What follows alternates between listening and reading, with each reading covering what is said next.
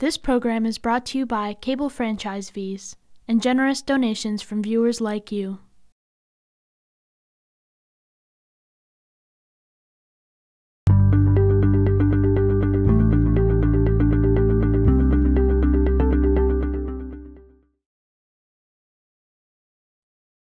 School Committee agendas page. So I know this is a meeting of the Amherst School Committee, but it is posted there. So if I will display, but you're welcome to go to our website to find it there as well.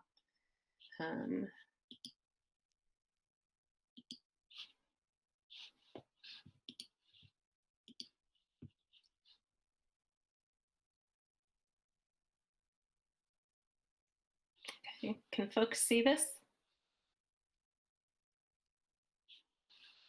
Yes, okay, thank you.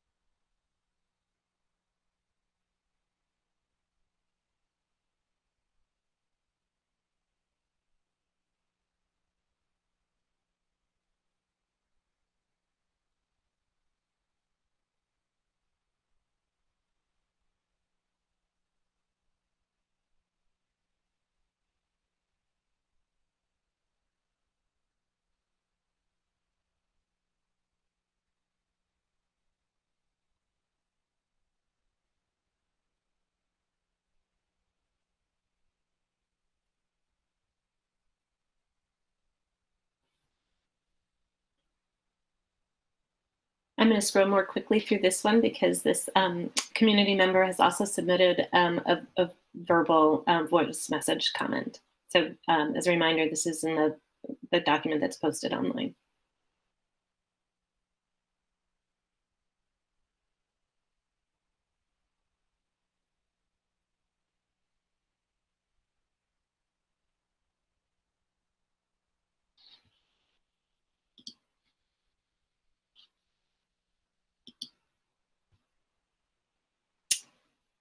And as mentioned, we have two voice comments.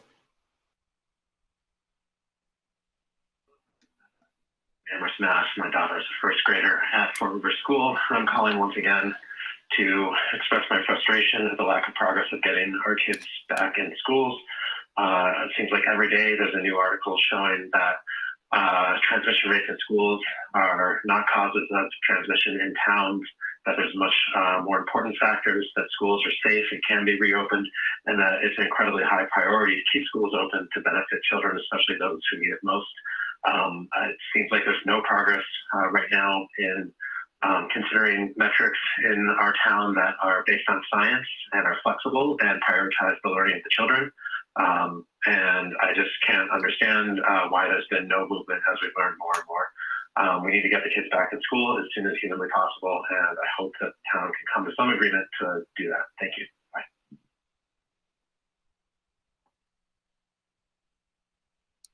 My name is Stephanie Hockman, and I'm a resident of Pelham, Massachusetts. I'm submitting the following for public comment for tonight's school committee meeting, December 1st, 2020.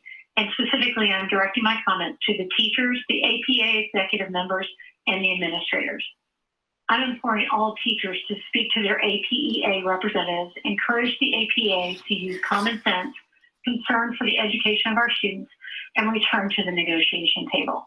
The current MOU was negotiated at a time when little was known about the transmission of COVID. So much more is known today, and we know how to handle the opening of schools safely, just as we've learned to open bars, restaurants, grocery stores, and gyms safely. I've spoken to many teachers in the middle and high school, all of whom want to be back teaching in the classroom. However, these teachers fear retribution if they speak up against a small number of loud voices in the APEA. That is wrong. No one voice within a union should make decisions for a larger body that do not represent the majority of that union. When the MOU was agreed to, it was prior to all the knowledge we now have on the transmission of COVID. The nation's foremost experts in infectious disease understand the science, and many schools across the nation, which are open to in-person learning, have given us knowledge and evidence that COVID transmission rates are not higher in schools than in the broader community. Furthermore, in some locations, in-person education and having students and teachers in schools are shown to be safer than the rates in the broader community.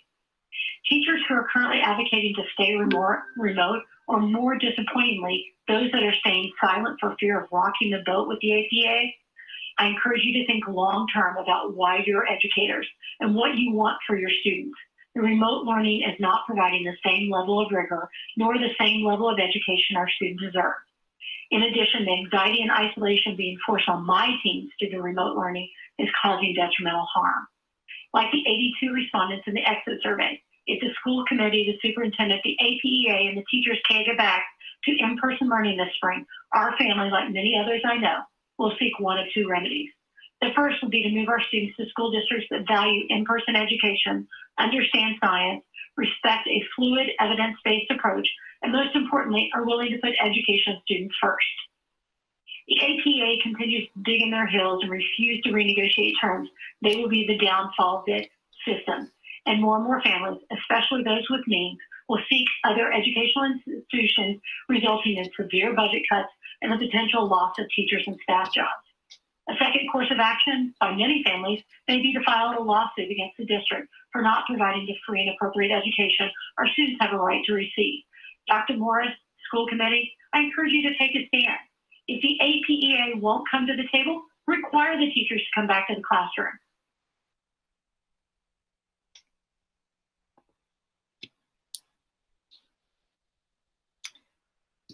Okay, so our next item of business is, and our only item of business is the MSBA update. And I'm going to look to either Mr. Harrington or Dr. Morris to kick us off there.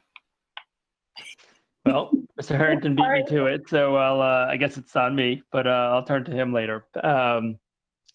Well done, by the way. I actually want to take a step back and just, I think probably most people on this group followed the prior project and have a good history of where we are, but I'd actually, forgive me or offer me patience to just spend probably 2 or 3 minutes going backwards before we go forward, so that I think it might be helpful for the audience in general. So in 2013, we were accepted into the MSBA process. That process went to the place it was approved by the MSBA for funding. Voters approved an override, and then it failed at town meeting. So that project ended. The tail end has more twists and turns, but I don't think they're super relevant for this conversation today. And so, that project ended in 2017, and the district and the town reapplied. We did not get in the first time we reapplied, and then we reapplied again, and we were accepted into their pipeline. Since that time, which we were accepted in, which is a year ago-ish, right? It's kind of become cliche to say it feels more than a year ago, but it was in that ballpark. We had the first part of our study, which is, the town has now appropriated and they needed to amend it, but they have $750,000, which will have hopefully some reimbursement from MSBA to fund the feasibility study, because we're in enrollment and kind of that initial phase. The town has formed a school building committee, of which Mr. Harrington was appointed here as the representative of the school committee. And that group's met twice now. I'm looking at Mr. Harrington for confirmation, meeting again next week. For people to know, those are public meetings that do have public comment. So if people want to follow along, they certainly can. At the last meeting, Councillor Shane was appointed and voted in as the chair of the committee, and Town Councillor Schreiber was voted as the vice chair of the committee. And, because I have experience in those roles, I offered, my support to them and whatever would be helpful. Along the way, there's been multiple steps. Rupert Roy Clark, our facilities director, had submit a maintenance report. I had to submit a bunch of documents for enrollment, and right now where we are is waiting for enrollment information to come back from them. What they do is they look at what we've proposed, their own enrollment study, and they will propose a certain number of enrollments for us to study. For instance, one thing that's not a surprise is that one of the enrollments we'll study is keeping everything status quo and looking to renovate or rebuild Fort River in the size that it would be projected to be in 5 years. That will almost certainly be one of the options that will be studied, and I think just about every project, that's an option that gets studied. Then there are a number of other options that we've discussed with MSBA and waiting for their official confirmation and letter of what they will approve us to study. That's sort of the tail end of the process of the enrollment where we are. After that, we can move forward with hiring an owner project manager, and then they'll guide us through the rest of the process from there. So we're at the tail end of this phase. We do need approval from the MSBA to be accepted into the feasibility stage. But I think we're nearing our conclusion in terms of, checking off our checklist is getting down to the bottom, and we've submitted everything we need to submit. And really at this point, only thing we're waiting to hear back is enrollments. I think it is worth noting that I'll give an example. For instance, one of the things that certainly there's a public meeting with a posted agenda for Pelham School Committee on Thursday night, where regionalization with Amherst is at least on their agenda to discuss, not at all to propose, not at all to do anything with. And I did talk to MSBA a bit about that, like what would happen if, and they were really clear that they're looking for districts who are ready to move. And for us to talk about regionalization as a hypothetical at this point is not something that will be supported. And if that's something that this committee wanted to take on and that would affect the enrollment, they would encourage us to drop out of the MSBA process and reapply when we have confirmation that that's something we want to do.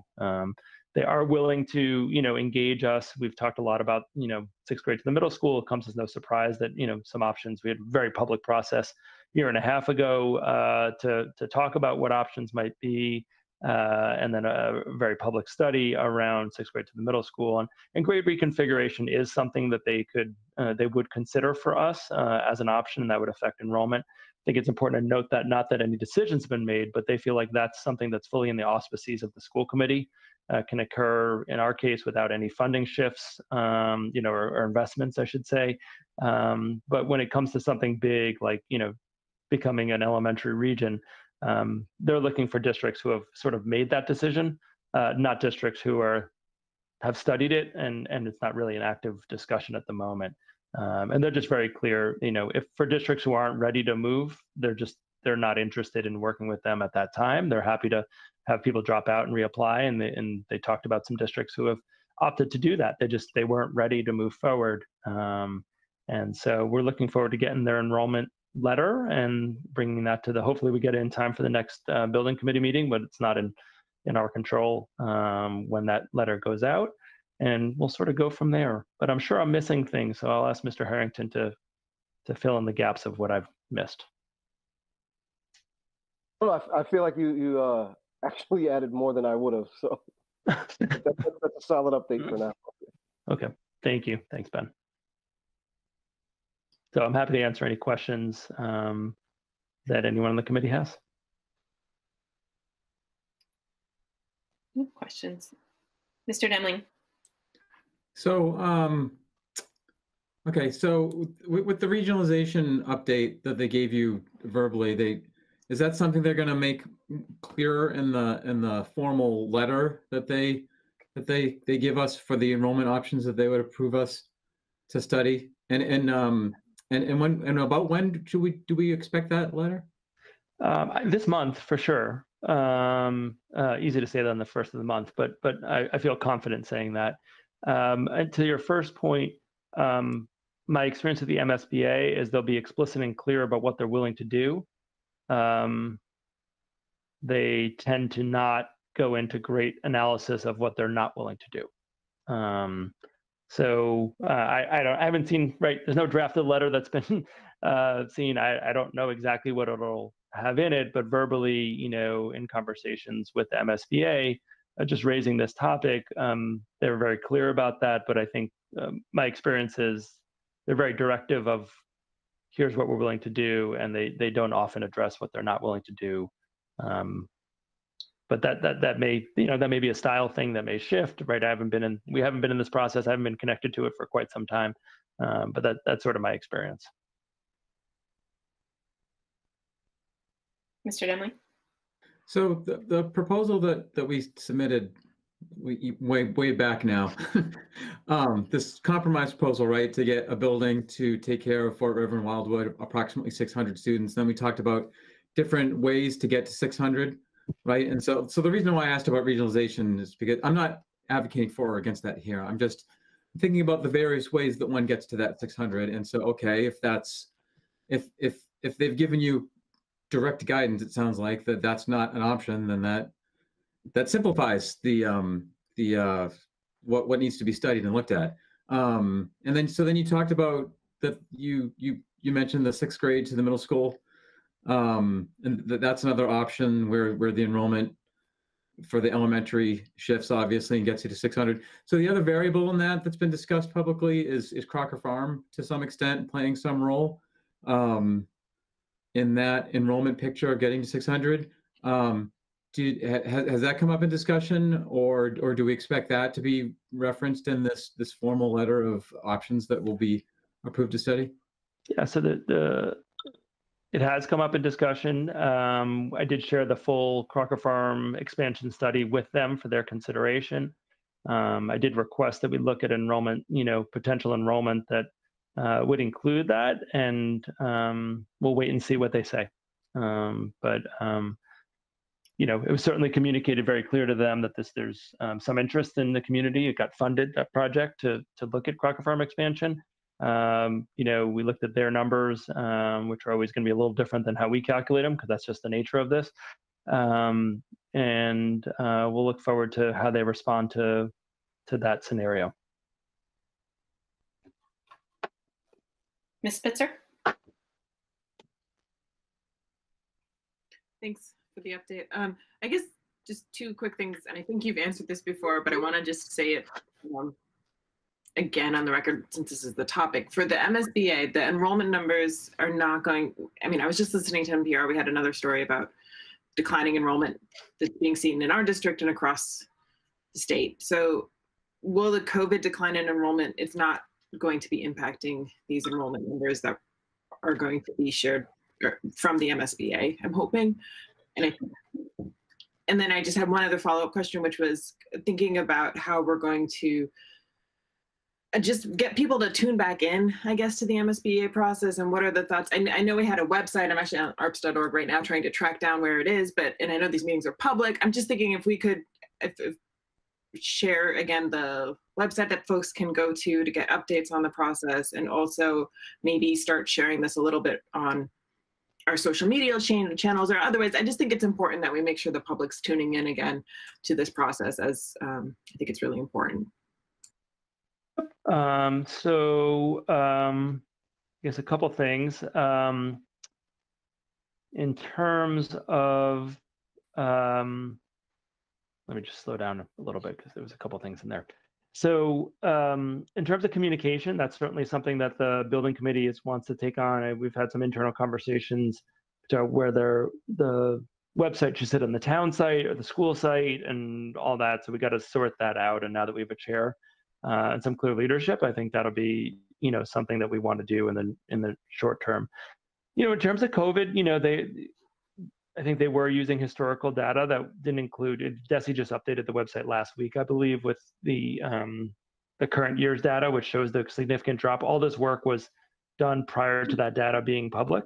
I do not think they took that into account. All the data that I've seen from them did not take that into account. I think the thing to note is the MSBA generally is going to be tighter on space than what Amherst standards are. In terms of, when we've had many conversations, including recently about, well, I know you're going to bank on 25 students per class. That's not consistent with the school committee guidelines. And so we try to work with them on that. But I don't think the COVID enrollment decline is going to factor into their plans. I have no evidence of that. And all the work was done prior to the updates to the enrollment. Is there one more? I feel like you asked one more that I didn't get to. No, that was just it. Communication and the enrollment numbers and COVID. Thanks. Yeah. Any other questions? Well, Mr. Demling and Mr. Spitzer asked my question, so I don't have anything to add. Maybe I could just add that, on our website under initiatives is, the current school building committee website, which we're going to decide what we want to do with. But it is on there, at least as a template for now. It does have the members of the school building committee. It has some of the documents that have been completed, but it's not, there's not that much there, and there's not that much to be there yet. But once we get an OPM on board, my experience is things pick up very rapidly. So we want to make sure we have that kind of plan attended to very quickly. And I, for what it's worth, I'll say publicly, I'm glad we have town councilors really involved in this. I think it's, one of my major learnings from the last project is, yes, it's a school building project, and there's no disrespect to anyone, any of the elected officials here tonight, but it has townwide ramifications. And so I'm really pleased that we have counselors who are willing to be involved and then in leadership positions on that, because I think it doesn't absolve the schools of doing communication at all, but I think it really helps with a townwide focus as opposed to a school-specific focus. I want to thank Kathy and Steve for jumping in and being willing to lead. Great. Any other comments or questions? Seeing none, and we have a 3-minute pause until our colleagues from the Regional School Committee join us. So if folks can make sure that you're back on screen at 6:30, that'd be great.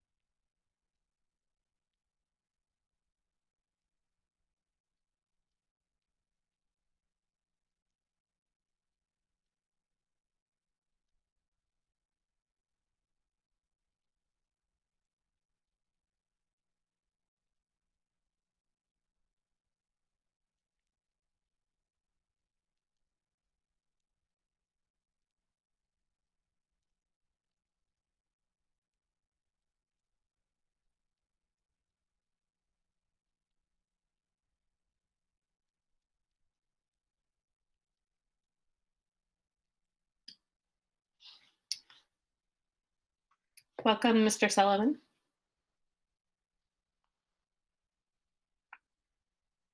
Oh, Ms. Seeger is saying she doesn't have the invite.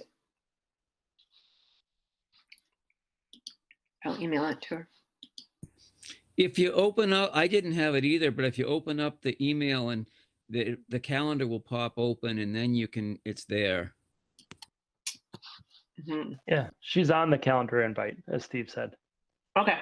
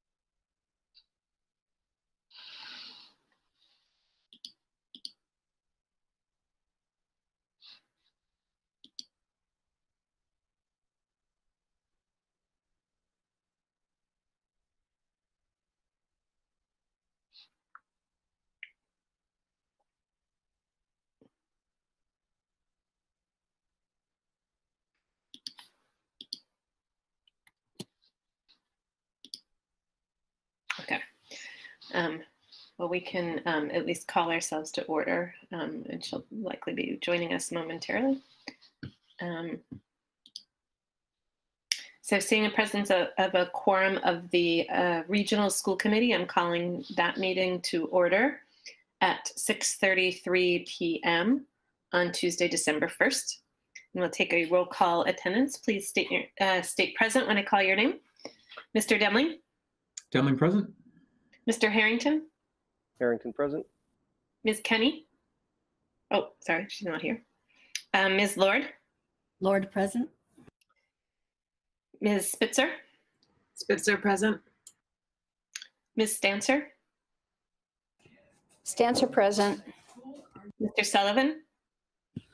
Sullivan present. And McDonald present.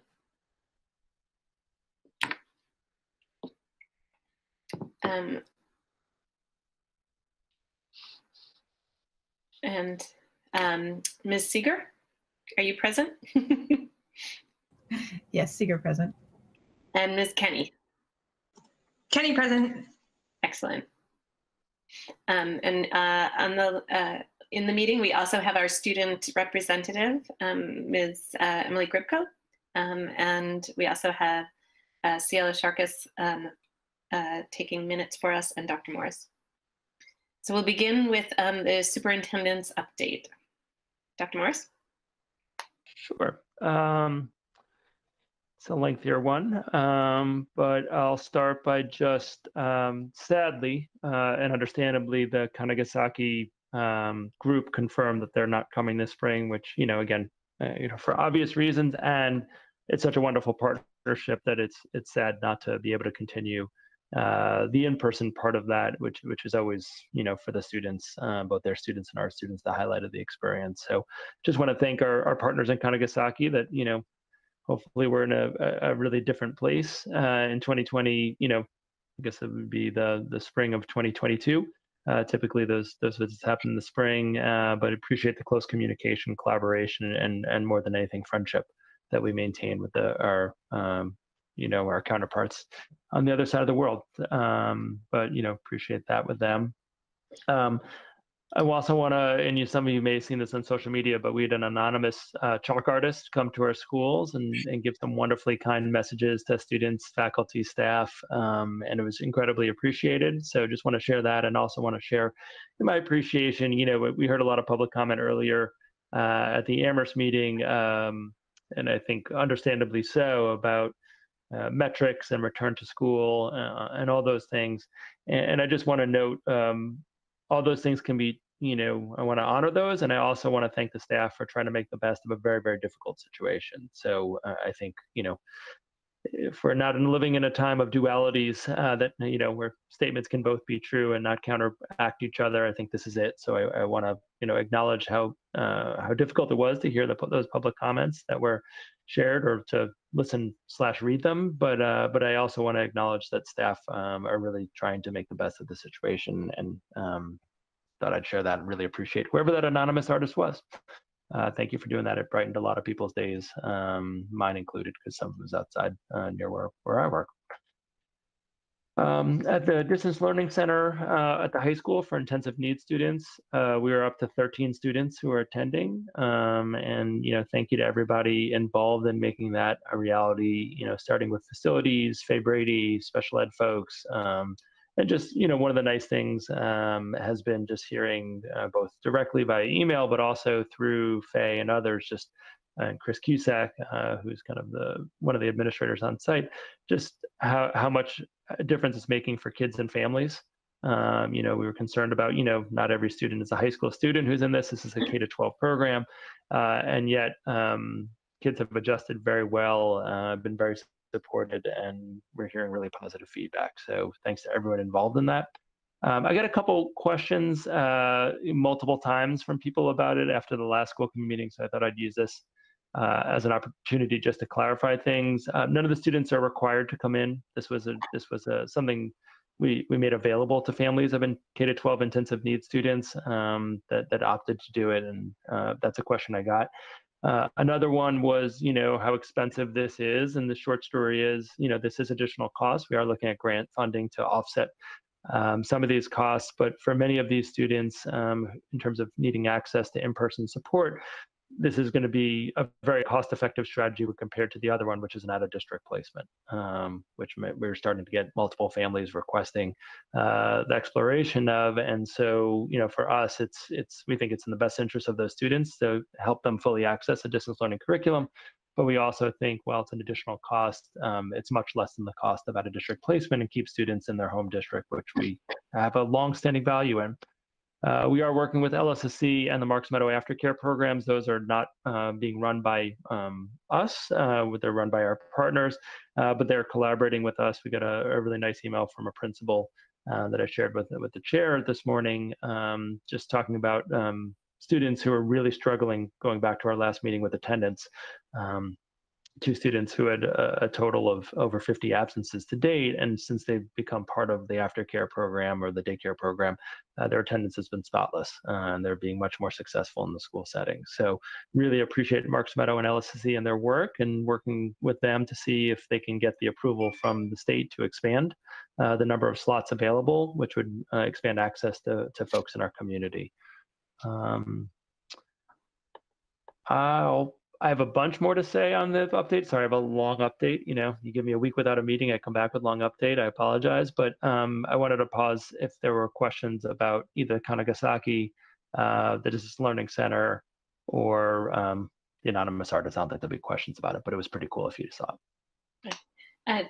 Mr. Demling. Yeah, so I want to really appreciate the effort that you and the administrators have gone through to establish this for our intensive special needs students.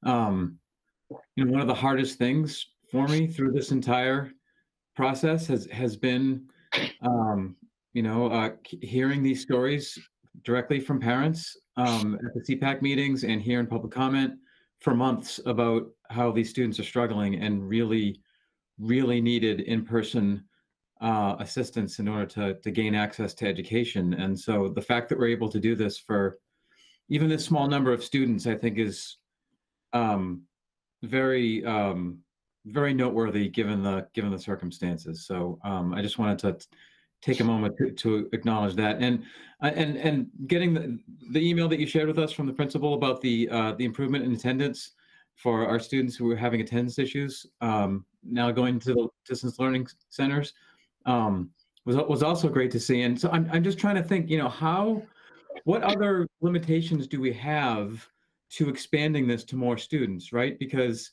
I understand that there are a smaller number of students who, if we weren't able to service them, would be looking at out of district, but there's that next level up, right, of students who might not be as intensive special needs, but there's still significant special needs. and are really struggling in remote learning, in addition to, to our other students. And we want to meet every student having an attendance issue. It would be ideally, right, to be able to offer this service. So, the high school is a big place. We have a lot of rooms. I'm half joking, but not really. We spent a long time looking not just at high school, but all of our buildings, and really making sure that they were completely ready and above the grade in terms of air exchange and whatnot. So it doesn't seem like physical space is an issue. So when we look at the following weeks and months, what will be our limiting capacity in order to expand this as much as possible? Sure. So in terms of Marks Meadow and LSSC, I mean, they have to get the staffing in place. Space, as you note, is not an issue. Really, all we're offering, and it's not all, but it's what we're offering is in-kind space, and then we are providing some transportation for families who can't provide it or would struggle to provide it as well. That's a pretty small number of students, and because we don't have other students coming that aren't in our distance learning center, our facilities and maintenance and transportation department is not struggling to provide some limited transportation there. In terms of special needs, that one's a little bit trickier because that is our program. We're owning that, and so funding and financing becomes a real challenge. I think as it is, we're going to be having to make some really different. I mean, the collective we here going to make some difficult decisions as we head through the winter. I think after we get through the second quarter and see where we're standing, I think that's probably a time where we can re-engage some of that dialogue. I know principals are actively advocating around that. It's worth noting we are providing some in-home services and support, and some of that for some certain families who are choosing not to come in. I think my opinion, I think I shared this in the past, but I'll share it again. It's a good opportunity. Is that the advantages from a safety perspective of providing in-person supports in the school building is we know what the ventilation is. We know that other than if students have a disability that prevents them, we know it's some space where people are wearing masks all the time as opposed to a home setting. If you're working in a bedroom, that's not the case. We know these spaces are professionally cleaned and maintained. We have an ongoing nurse who's there because we got the state grant to provide the symptomatic testing if student does or staff member does feel sick. We have on-site. We will soon. Applications are second round of, it's not an application, but the data they're requesting will get out this week to them. We'll have antigen tests that we can use there that we can't do in person for in-home. So we do feel like in school, is a safe place. And I think it's particularly because of what you said, Mr. Demling, is we've got spaces galore, right? So we're able to provide 900 square feet, and it could be a child and one adult who's in that space. That's not true in homes that people have. I mean, I think, perhaps some people have homes where you could provide that larger space, but for most people, that's not close to feasible. So in terms of being able to distance and able to work with them, we're able to provide a very safe environment. And I think the home environment, we really appreciate everyone working in homes, but there are some real challenges with ventilation, professional cleaning, mask wearing when they're not there, especially if there's low ventilation. We've made the estimation that, if we're going to provide an in-person service, we're certainly not doing any arm twisting of anyone, but if people choose to be in the building, that we feel like that's the best spot for them. Sorry, it's long-winded, but I think the safety piece is really important to say, because it really is access and distance learning with that in-person support. So I think as we get through quarter two, we can kind of re-engage those conversations as well once we know where our financing is and perhaps how we could expand further. Thank you. Ms. Pitzer.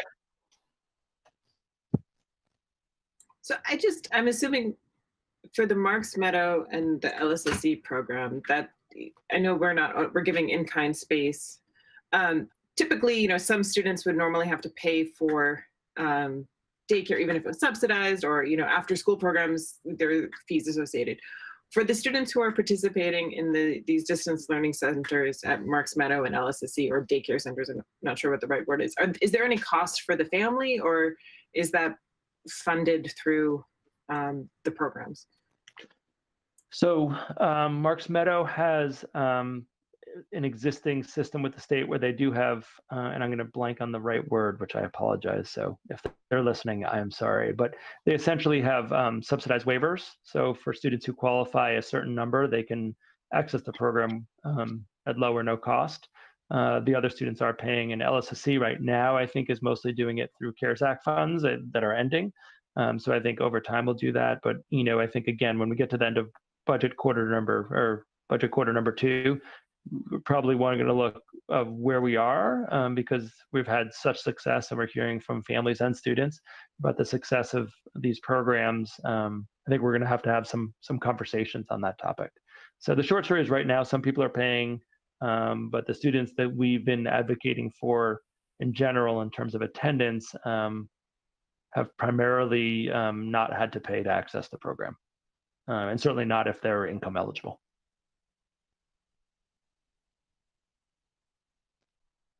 Okay, I'll keep going on my update. As you all certainly know, there's a 410 meeting on Saturday, 9 o'clock.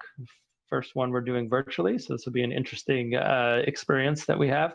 And the 410 meeting, for those who don't know, is the towns of Amherst, Leverett, Pelham, and Shutesbury get together to have a first look at the FY22 budget. It's a particular challenge this year because there's so much uncertainty of what our schools will look like next year, what our enrollments will look like next year. We have all of our contracts, or we have no contract that extends beyond this year in terms of any of our bargaining units. We have really not a great sense from the state or the federal government of exactly what funds are coming our way. So it's going to be, perhaps a little bit more of a theoretical exercise than it typically would be. But we'll have numbers. We'll have a number of different assessment methods. But I think we're going to really have to caution the group that the numbers we have are not fixed. They're never fixed in the first meeting, but they're really pretty far from that. We have received guidance from the town of Amherst to expect a 0% increase. And the town of Leverett has asked us or has let us know, and other departments, that to expect no more than a 1.5% increase in the town of Leverett. We did receive a request from the select board in the town of Shutesbury to show a 65% statutory method. I'm not going to go into details on the superintendent update on that particular, that nuanced topic, but as well as 45%. So we'll try to show a range of options. Doug's going to he's working really hard. Dr. Slaughter is going to try to get that to committee, I would guess Friday night. He's shooting for Friday morning, but the number of variables are just much greater this year than we've ever had before. So he's working pretty much, locked down, working on that all week. Talked to him this afternoon, and we'll continue to talk to him about that. But that's the public guidance we've got. We don't typically get numeric guidance from the town of Pelham or the town of Shutesbury in terms of percent increase, so that's no change, just to be really clear for you all and for the public. But Leverett and Amherst typically do give us financial guidance, and they've given that to us to date. So that is a public meeting. It does not include public comment. It's not a decision-making meeting. There's no votes taken, but thank you to Amherst Media for all the meetings you're covering and coming and covering that on a Saturday. Greatly appreciated. We start at 9, we end at 11. Those are the two most important ground rules, is we try to start on time and then we certainly end on time. And again, the public is welcome to watch that meeting as well. In the packet, I included a survey. We got about 82 responses, I think it was, from families who have left the district. That's a little less than half the families that we surveyed, just because every year we lose some families move away, we gain some families move to town.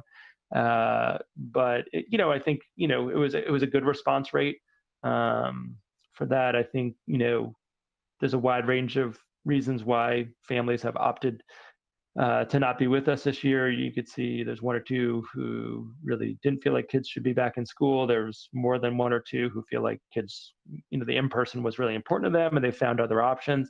Very important to me was one of the questions towards the end, which indicated, are you planning to come back? And I think, as you saw in the packet, the data on that is very split. And that's important both for the future of the district. It's also really important for planning. So out of the 82 responses, 18 said definitely will come back in the future, 17 said likely, 19 said unlikely, 8 said definitely will not, and then 20 said undecided, but would consider re-enrolling if certain things were different. And there's a bunch of responses, all 20 I think wrote something.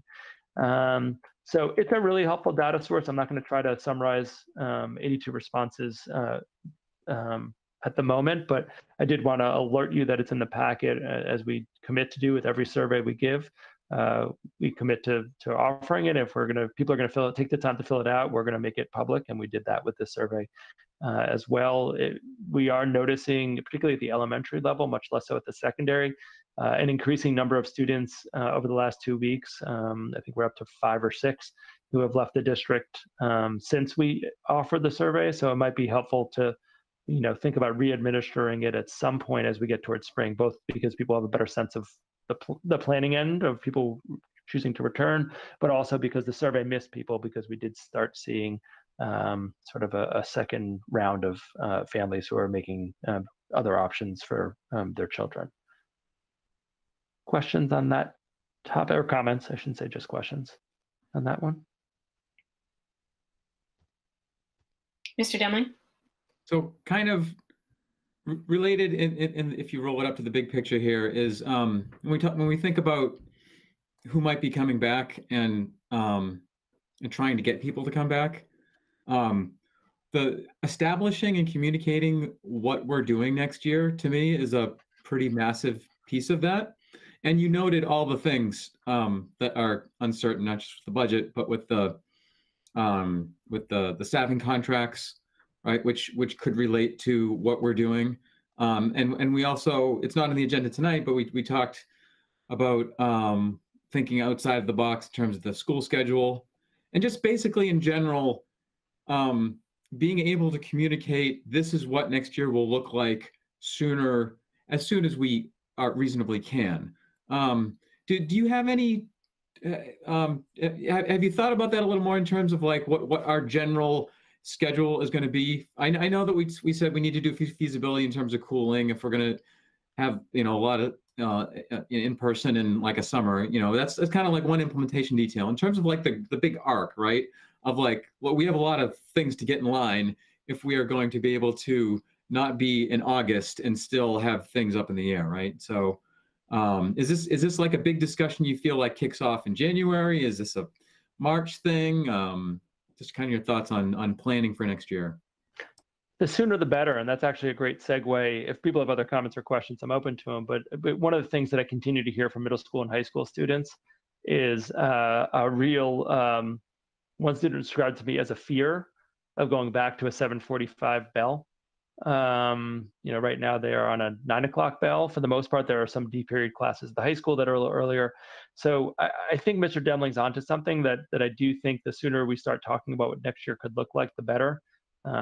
I don't know how Ms. Gribko feels about it, but I continue to hear that feedback from middle school and high school students that that's worth trying to sort out on the sooner side. That's not a quick fix. That has lots of implications as we think about heading back in person. So in a different COVID era, I wouldn't say COVID less era, but a different COVID era.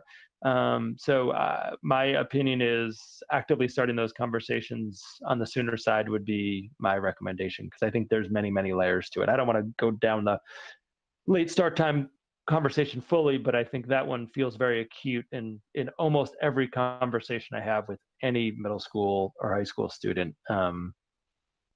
They see me as the conduit to that conversation, and rightly so. I can't end a conversation no matter what the topic without that coming up. I don't know, Ms. Gribko, if you hear that as well from students about the start time difference and the impact on sleep. Yeah, I've definitely heard that this later start time is better. So. Yeah, so I think, it will make Mr. Demling smile, I think, if we start talking about that, because he's been at that long before COVID was a thing. But I think it's just one example of the many layers that we should probably start talking about sooner. Mr. Demling, actually, before we go on to that, because I did have a question on the survey, if we can hold your question, Mr. Demling, I'll come back to you. Some folks in the community had asked for some data on the survey regarding the withdrawal date, like when they withdrawed from the school, as well as demographics. And were you able to splice the data in that way? Yeah, so and the withdrawal date is pretty identifiable because if there are certain, it just is, right? I mean, certain dates, you could definitely see a wave that was the first day of school. But anything that wasn't the first day of school this year, it started getting very individual, which we were very cautious with data that could ever be identifiable. And similarly, actually, on the race ethnicity, I mean, I certainly can share an overview that it was, you know, the majority of families who have left the district are white. I think when we get into, it's such a small n size, 82, that when we start getting into more granular details, it starts getting, you know, when I see an n size that's less than 10, I start getting a little nervous that we're getting closer to being identifiable. And there are some racial ethnic groups that are below that kind of, and there's no rhyme or reason to it. It's not like why 10 and not 12 or why 8, but for me, when it gets to single digits, it starts feeling identifiable. But what I can say is that the majority of families who have left the district are white. Thank you. Mr. Demling. Yeah, I just want to say real quick, I mean, I appreciate you bringing up the late start time. I know I've been on that kick, you know, in the past. If it wasn't clear, though, the thing I'm more, you know, focused on in terms of next year is guaranteeing to the public that kids are in the building. Yeah. I mean, I feel like if we don't do that on the Sooner side of the street, then given what's happened this year, we don't have a lot of, we haven't established a strong level of trust in the community. Let's put it that way, in terms of saying this is what's going to happen and then having it actually happen, right? And so, yeah, if we can do late start time, great. If it's in the cards, cool. But I don't think we're going to get parents coming back and retain them because of late start time. I think we will get parents coming back and retain them to some degree if the more that we can commit to and deliver on in-person learning. So that was just the thrust of that. Yeah, fair point. There aren't any other questions. Just one thing that's come up recently is around snow days, and I think we talked all the way in the summer that we, you know, didn't plan to have snow days. You know, I think the one variable that I want to put out there is, you know, when we do have huge snowstorms, you know, people have raised, and I'm not picking on Shutesbury and Leverett in particular, but people have communicated that there is often a loss of power in those communities or loss of internet when there's large snowstorms, and not the inch or 2 inch variety, but you know, you're getting like 8 inches a foot. That the internet becomes very unreliable and power becomes very unreliable. And it's, Steve, there's no disrespect to the good folks of the DPW in the town of Shutesbury. I want to be really clear about that. I think it has to do with how it was put in and the hills and topography, and that Shutesbury and Leverett they're not often the first priority of the utility companies. I'll put that nicely.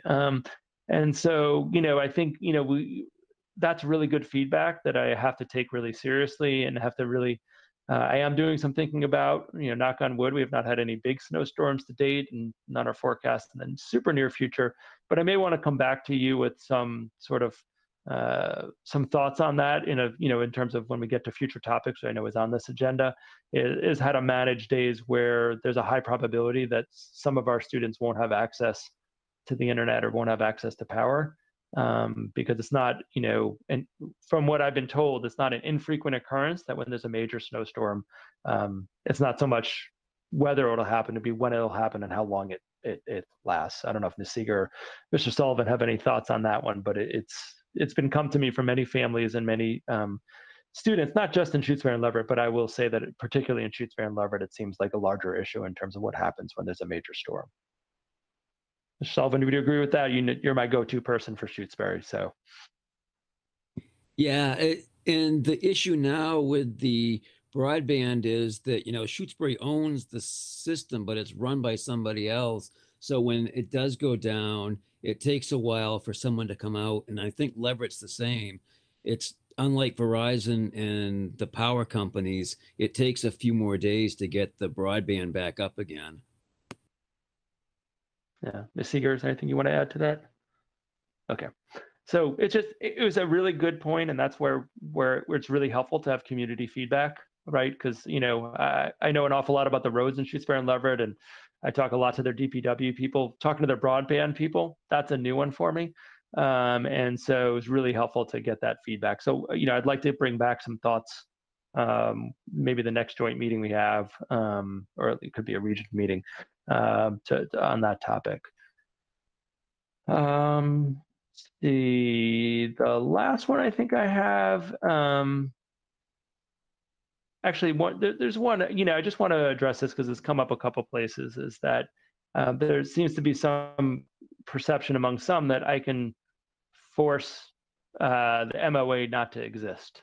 That sort of it's in my power to override the MOA. And so, I want to like publicly address that technically I suppose that's true. But I generally don't like breaking labor laws when I know I'm breaking them. And I'm pretty sure breaking the MOA, which is a signed document, is no critique in this, would be met with active resistance and legal opposition. And I get that. I'm in general a supporter of labor, right? When people have contracts, I want to follow them, right? And it's not that we never have conflicts or we never disagree on what's in a conflict and interpretation. But whatever my professional viewpoint is on students being in school, and I think that's been pretty clear in terms of setting up distance learning centers and some of the benefits. I do not perceive that it's my discretion to disregard a signed contract. So that's come up a couple different places, and I'm not just public comment. I think there was one or two tonight. And there's no critique of the APA. There's no critique certainly of the school committee.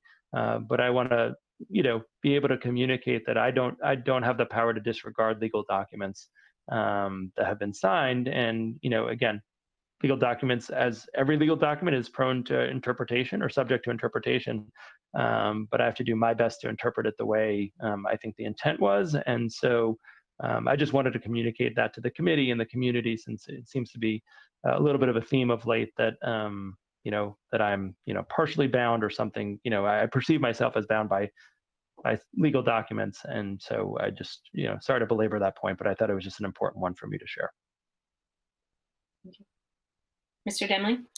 So I'm glad you brought that up, because I feel like, parking for the moment, my personal opinion on whether students should be back in person or not, which I think is pretty clear, but just putting that aside and just talking strictly about process, I've continued to see coverage of the topic of kids going back to school in person, remote, our whole model for this year, confused about what the change process is. And so to piggyback on the point you just brought up, that you don't have just divine intervention authority to throw an MOA away legally. In addition, the JLMSC cannot change the MOA. And the MOA is that document, that signed agreement that has those hard caps, right? That 28 per 100,000, that automatic 2-week closure of schools, all those things that we agreed to.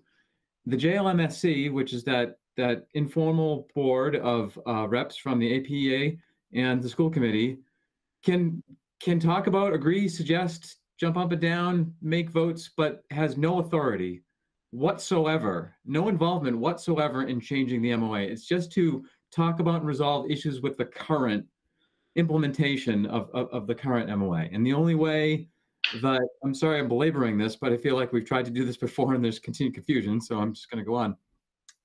The only way to change the MOA is if the school committee and the APEA board agree to talk about changing it, and then, that is to say, renegotiate the MOA, and then agree to change it.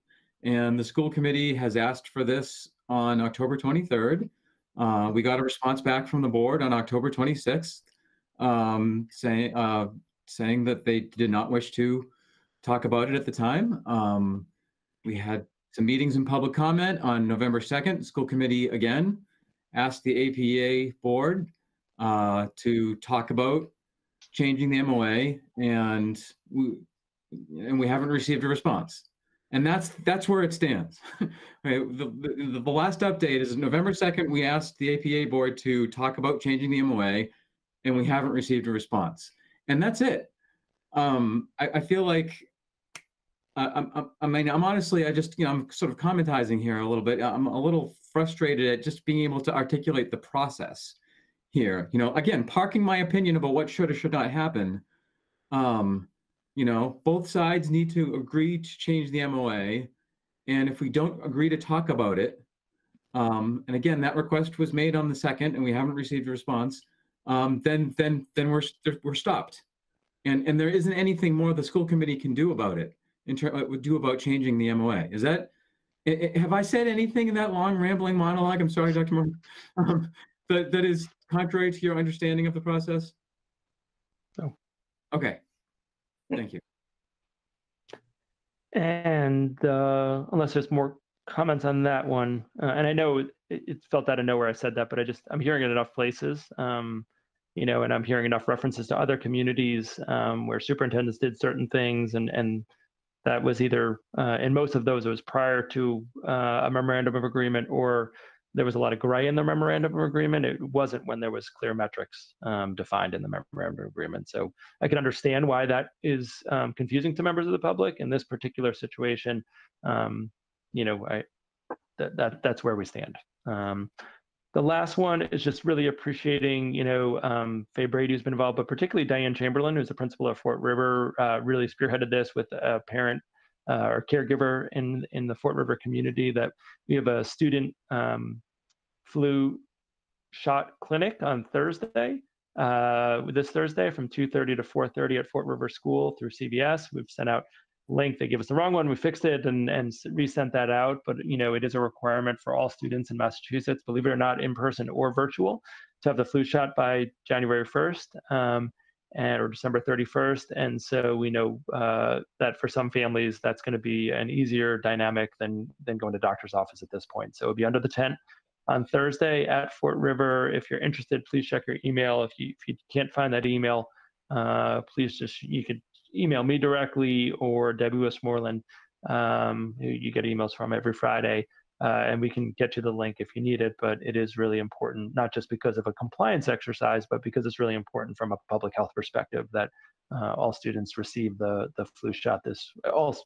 In my opinion, everyone receives the flu shot this winter. This is particularly focused on students, but my encouragement is that everyone gets it.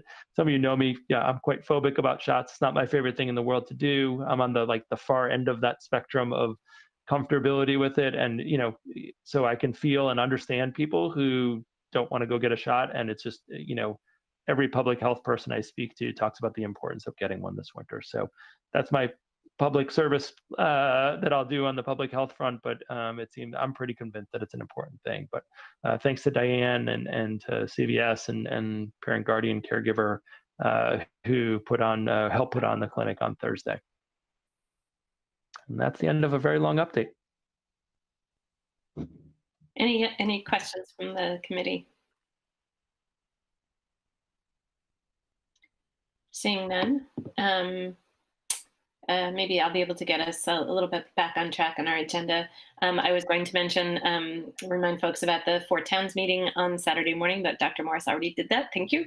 And also for Amherst committee members, on Monday is the town council is hosting the State of the Town meeting and presentation, and that will have reports from the town, the school committee, and the Jones Library. So I've been preparing that. I think I will be able to send the copy of that report to everybody on the Amherst School Committee when I send that over to the town council for sharing in the packet.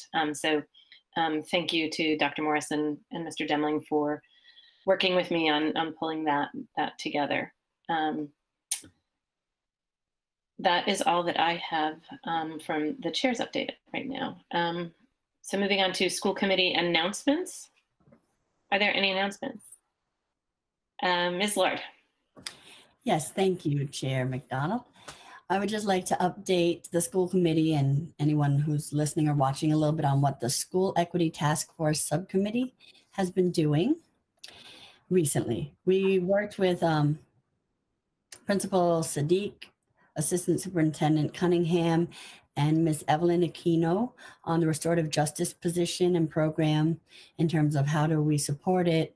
We're doing a search when we're out of our hiring freeze, etc. We have some parents gathering stories of the incredible hardship some of our families are going through during this remote learning. I know we hear a lot on the public comments, but there are a lot of other voices that either don't have access to leaving the comments through many different reasons or can't. So we're trying to gather those voices because there's some concern and what different ways can we support and at least let it be known. Then we've been also working on goals and our mission statement. And last meeting, we had Dr. Gavera from the Family Center come and let us know all the amazing ways that program is supporting our families, and we're trying to connect with how we can support that. We have a meeting tomorrow. It's our working group meeting on the first Wednesday of every month from 6 to 7:30. Thank you for this time. Sorry, would my co-chair, fabulous Mr. Harrington, like to add anything? Oh, that was solid. Pretty satisfied with it. Hi. Fun is good. Mr. Harrington. And then my update is about the Joint Labor Management Safety Committee meeting. We'll be meeting Friday at 4:20. I believe it's already posted on the ARP's website. It's viewable through YouTube, and I think there's another means, but that seems to be a pretty solid way to go about it. The agenda is also posted if anybody wants to check that out. It's really exciting stuff that goes down there. So you're all welcome to join. You're all welcome to serve, sorry. Mr. Harrington, can you describe a little bit of some of the changes that you all have made on the JLMSC? Did Mike? Oh, Dr. Morris, sorry. Just this is an agenda item for later in the meeting. So, I mean, I'm not trying to constrain Mr. Harrington in the least, but since it is an agenda item, it might allow for a more full dialogue at that point when we're just in the region. That's great. Thank you for that, reminding me of that. Great. And either Mr. Sullivan or Ms. Lord, I know that the CES Collaborative for Educational Services Board has met once or twice, and I was just wondering if you have any update for the committee on that work. No? I could just say we've gone over, we had the budget presented, an annual audit, an annual report. They're thinking about a new strategic plan. And the biggest announcement is the executive director, who is fabulously loved and has done amazing work, Bill Deal, is retiring, and there'll be a search for a new executive director. Thanks. Thank you. Mr. Demling. Yeah, our monthly CPAC meeting, Special Ed Parents Advisory Council, is this Thursday night, our first Thursday night meeting, switching from Friday mornings to Thursday night. That's 6:30 to 8. You can find more info at arps.org/CPAC or just email cpac@arps.org. It's a packed announcements night. Are there any more? Great. So we'll move on to our new and continuing business. And our first item is a resolution on regarding the MCAS testing and possible vote. I think Mr. Demling shared that, circulated that earlier this week. So hopefully folks have been able to read through that. Mr. Demling, are you able to share your screen maybe and so that folks can see it again? Maybe not. I can try. I can try. I need to find it.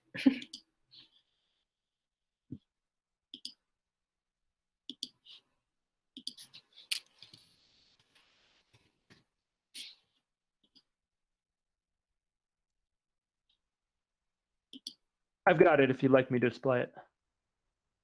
Yeah, go ahead. Thank you.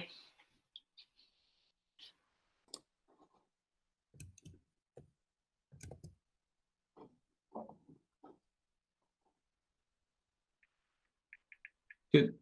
Chair McDonald, do you want me to give a little intro to this? Sure, please. Okay, so this is basically a combination of the MCAS, not the MCAS, the MASC resolution that passed a few weeks ago, and Joe Comerford's bill of a similar nature that we talked about last time, that we sent the links out. And what I tried to do is basically copy and paste from that, and then just hit the main points that both of them were hitting on. So those first three whereas are just straight from the MASC resolution, talking about the inequities in the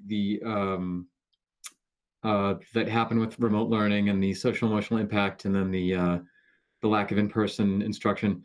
So then there's the bullet points of what this is resolved for, and so I separated them in in case there is committee support for some but not all of these items. So the first one is for the students who missed their 10th grade MCAS testing last year not be required to make it up this year or ever as a requirement for their graduation. The second bullet is a 3-year moratorium on the MCAS as a graduation requirement. The third one's a little hard to describe. It's a moratorium for 3 years on high stakes decisions about students, educators, and districts.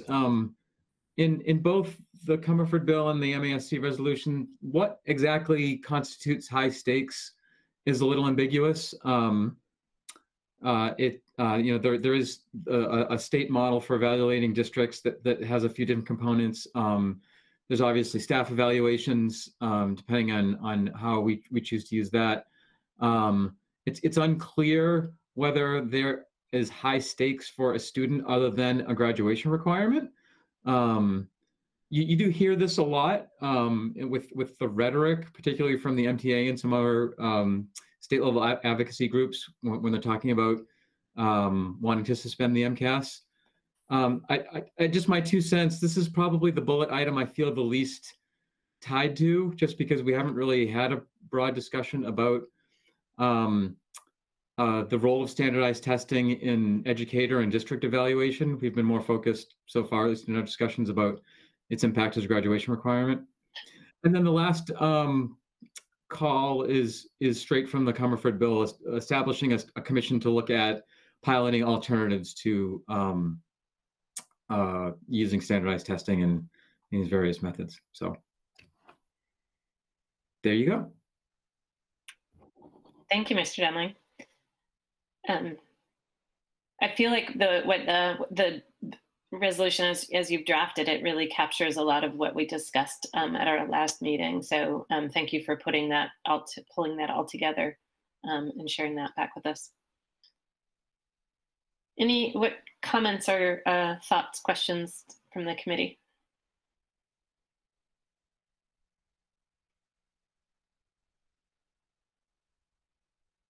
Ms. Spitzer? So thank you for putting this together. I generally, like you said, I definitely support it in light of everything that's been going on with COVID. I'm also happy to take out some of the sections that you said we haven't had as much time to discuss, but as it's written, I generally would support it. The minor things, the last sentence, and finally we call for the establishment of a statewide commission. I think it should be approach to goal setting, student assessment, and evaluation, and not or. And then I was just comparing it to, I quickly Googled MCAS and Joe Comerford. So it looks like in some of the documents online for her, she's asking for a 4-year moratorium. So I'm curious about why we have it as a 3-year moratorium instead. Just curious about the thought you had around that. Mr. Demling. Yeah, so the MASC resolution calls for 3 years, and Joe's bill called for 4, so I had to pick one. I could have done 3.5. No, that's yeah, that was arbitrary. I mean, I just sort of picked that arbitrarily. The one thing I didn't point out is that is not here is it doesn't. So this resolution and neither does the MASC resolution or the Comerford bill explicitly say. It doesn't specifically say the MCAS should not be administered. It talks about what it should not be used for, right? So even the MASC resolution doesn't say don't run the MCAS. It says don't use it for XYZ. So that's kind of interesting. There's one subsection in the Comerford bill where she says call upon the federal government to waive the requirement for standardized testing, which would then allow us not to have to administer it. So it's kind of implied that, hey, this opens the door to not having to do any standardized testing. I think that's a much bigger discussion about not doing any standardized testing whatsoever for any purpose, rather than tying this as a graduation requirement. So But it wasn't even in that bill anyway, so it's not in there. It is just audible, because if you look at it this quick, you might feel, oh, it's an anti-standardized testing resolution, and that really isn't what either the Comfort Bill or the MCAS MASC resolution is.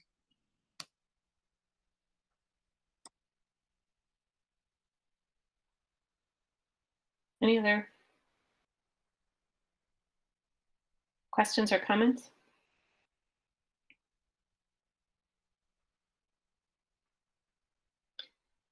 I'll just add that while I agree that we haven't had a big discussion about how the MCAS is used for other high stakes decisions or actions other than graduation requirement, I'm comfortable with the way that you've worded it here, and knowing that there's other bills and resolutions that sort of detail that more clearly.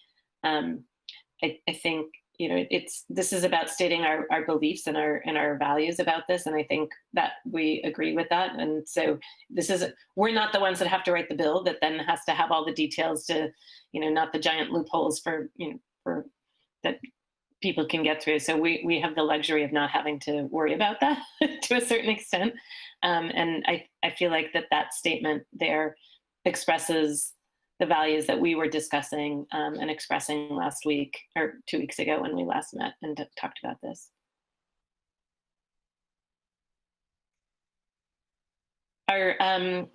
Would folks like to move to make a motion to support this resolution?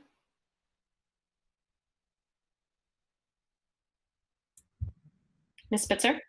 I will make the motion. I just want to clarify, do we need to make a motion for Amherst and a motion for the region separately? Okay, so I'll start with Amherst then. So I move that the Amherst School Committee approve this motion, this resolution regarding MCAS testing. Moved by Spitzer. I'll second that. Seconded by McDonald. We'll take a roll call vote. Oh, Mr. Demling. Yeah, I was just going to say, Ms. Spitzer, if you would accept a friendly amendment to approve the resolution as amended by Ms. Spitzer. So to correct that typo, sure. So I will accept that amendment. Thank you, Mr. Demling. So we'll take a roll call vote of the Amherst School Committee. So Mr. Demling. Demling, aye. Mr. Harrington. Harrington, aye. Ms. Lord. Lord, aye. Ms. Spitzer. Spitzer, aye. And McDonald, aye.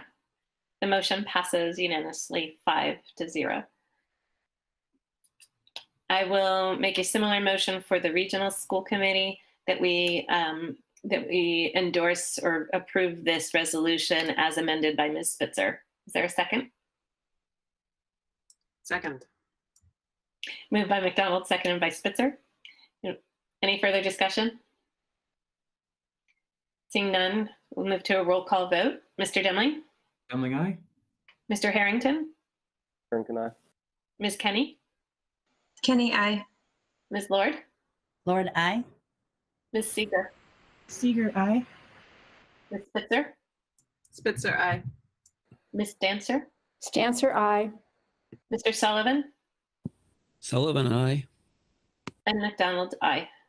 The motion passes unanimously 9-0. Thank you. Thanks for sharing your screen, Dr. Morris. And now our next item is future agenda planning. We keep referencing that document that I'm wondering if there's a way that we can sort of get dates up onto the website showing as tentative plans, because I know that some folks in the community have been looking for what are our future meetings sort of beyond when we actually decide to post one. I don't know if we share this document or just sort of list the possible dates with sort of a note subject to change. Might be helpful. But right now, so in addition to the Four Towns meeting that the Regional School Committee has on Saturday morning, we had a placeholder for an Amherst School Committee meeting next Tuesday, December 8th. I believe the only item that we might have would be the Cominantes lottery and sibling policy, if we were to meet next week. So I might recommend that we not meet next week and instead look to the January 12th meeting that would potentially have the budget update on the Q2 of this fiscal year, as well as the Cominantes policy in January. Are folks okay with that timing for the lottery? Mr. Demling? Yeah, and we could probably, if we're getting the MSBA enrollment letter in this month, then that could also go, MSBA update could also be on the January Amherst meeting. Yep, that's great. We haven't gotten to this agenda item for the regional school committee, but we will have, so for the following week, December 15th, we will have, or hopefully we'll have the vote on the MOA with the AFS-CME. So we haven't gotten to that part of the agenda to say that we're not voting on that tonight. So ideally we'd be able to have that on December 15th. Dr. Morris, I see you've added access testing. Can you describe what that is? Sorry, I'm having some connection problems, so I missed quite a bit of that, Ms. McDonald. Oh, I'm talking about the December 15th proposed next meeting for the regional school committee. Sure. Yeah. So at that point, hopefully we'll be able to vote on the, we'll have an AFSCME MOA, which was on the agenda tonight but is not ready, as that body has not come to a vote itself at this point yet. We talked about perhaps putting access testing on there. They've now expanded the window when we're supposed to receive some more guidance. So relevant that will be. There may be other items like the one Mr. Demling talked about, or other things people want to add, but those were the only two that I had listed at this point in time. Yeah, that's what I was wondering, if we wanted to take that time to start to talk about the in-school planning. Is that which Mr. Demling you brought up earlier? Well, I think it'd be a good one. We could review the four-town meeting, which is a financial, but also talk about, I mean, that'll start a kickoff, a broader conversation perhaps about FY22 more generally, not just the fiscal year, but the academic side of things as well. That sounds good. Okay.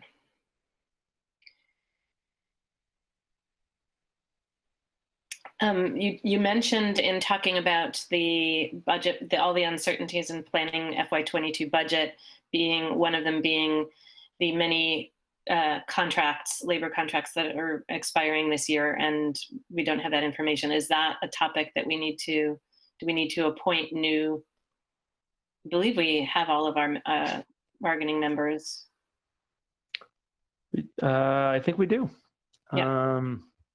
So unless one of them, unless there's a desire for change from one of the members who's currently there, I think we're covered on that one. Okay. If not, I'll let you know. Okay. We may actually want to have an executive session. We may choose to do that in December, just to start talking about all those contracts that are potentially expiring. I'm glad you raised that. That's sort of where my head was going. I think it might be good to have that early.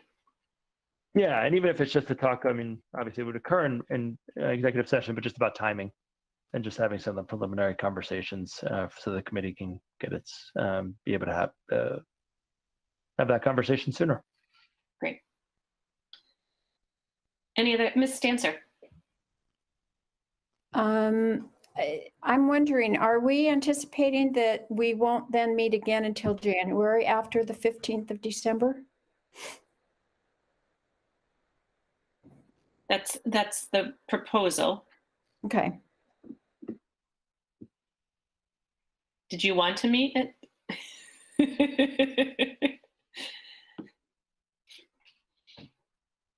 Are there any other thoughts about ads for December 15th or January for the Amherst School Committee? Obviously, there's time for both of those. So if anything does occur to you, send them my way. Okay, with that, we'll move on to our next item, which is a warrants report. Oh, Dr. Morris.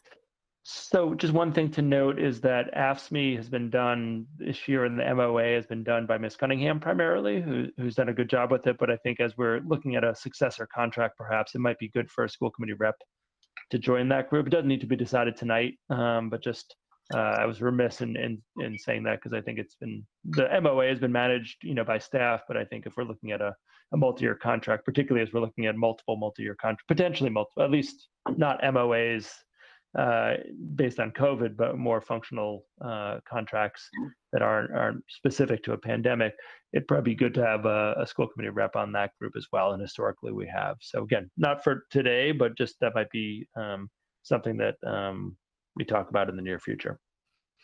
Yeah. Could be at our December meeting, the 15th. Okay. I have 3 warrants. Ms. Spitzer, I don't know.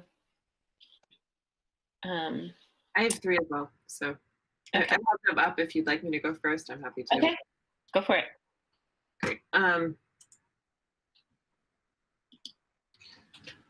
first one was an annual scholarship payment, which I authorized by my signature on November 17th, 2020, in the amount of $1,000.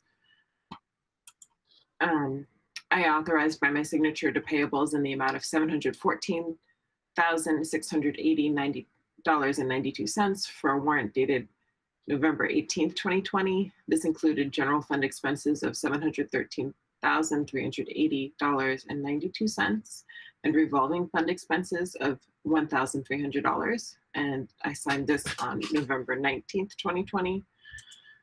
I authorized by my signature to payables in the amount of $941,435.80 for the warrant dated November 20th, 2020.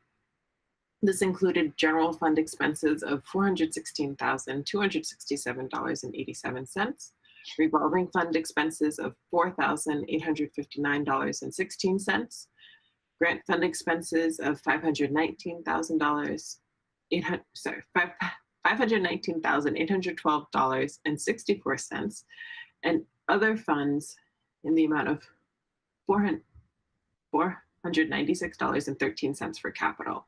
And this was signed and dated on November 20th, 2020. And that's all. Okay. So speaking for the Amherst School Committee, I authorized by my signature to payables the amount of $141,399.32 for a warrant dated November 20th, 2020. This includes general fund expenses of $72,661.24, revolving fund expenses of $417.90, grant fund expenses of $4,205.58, FEMA fund of $11,779.50, school reopening fund in the amount of $3,523.30, COVID relief grant, nothing. CARES Fund Act money of $48,519.38, and a gift to the school of $292.42. And I signed that on November 20th.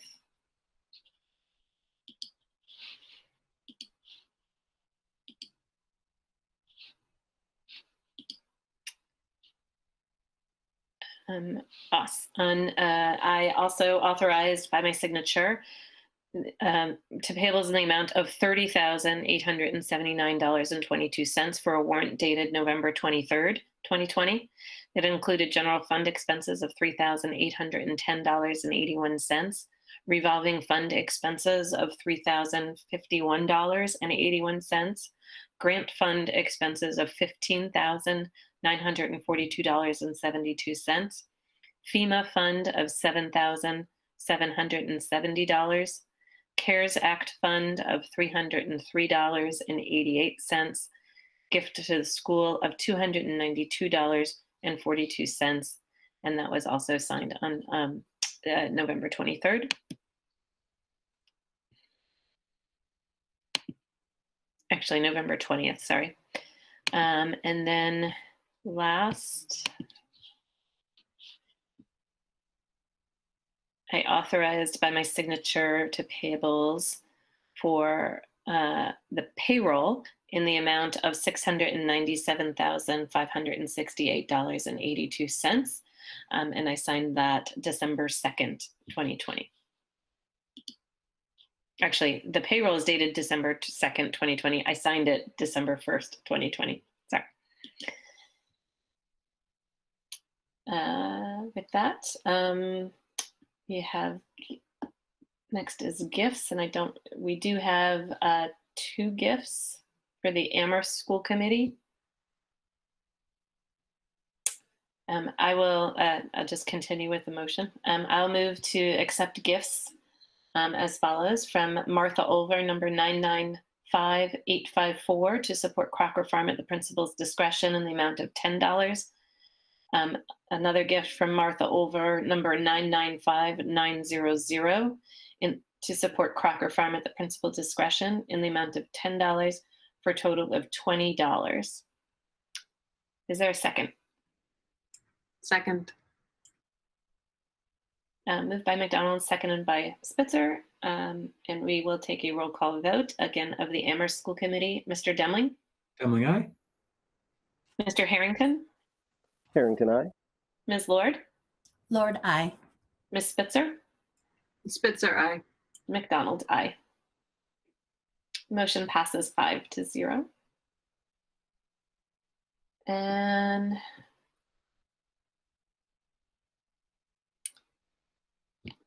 somebody from Amherst want to make another motion? I move to adjourn the Amherst School Committee. Lord, second. Moved by Spitzer, seconded by Lord. There's no discussion. Roll call vote. Mr. Demling? Demling, aye. Mr. Harrington? Harrington, aye. Ms. Lord? Lord, aye. Ms. Spitzer? Spitzer, aye. And McDonald, aye. The Amherst School Committee is adjourned. And now we move to the Regional School Committee topics. We have, our first order is approving minutes, but I don't believe I saw them in our packet. Did we? No. Okay. So we will skip that item.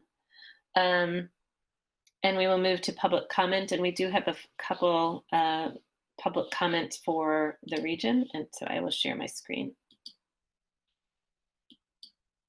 And as a reminder for folks watching at home, this document is posted on the arps.org website on the Regional School Committee agendas page. Oops, sorry, started midway through.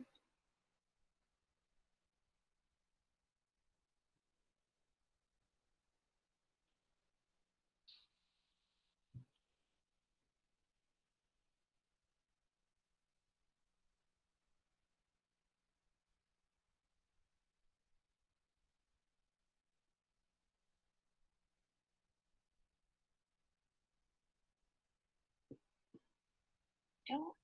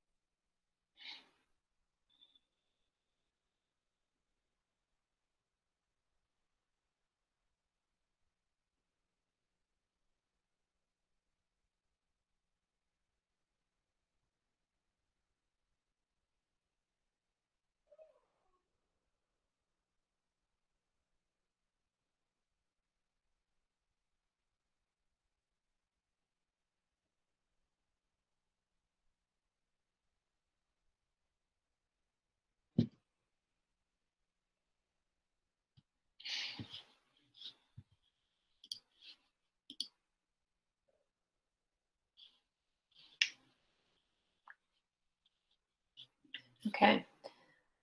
So as mentioned earlier, we do not have the memorandum of agreement for AFS-CME for tonight. So we will skip item 14 on our agenda and move on to the winter sports discussion.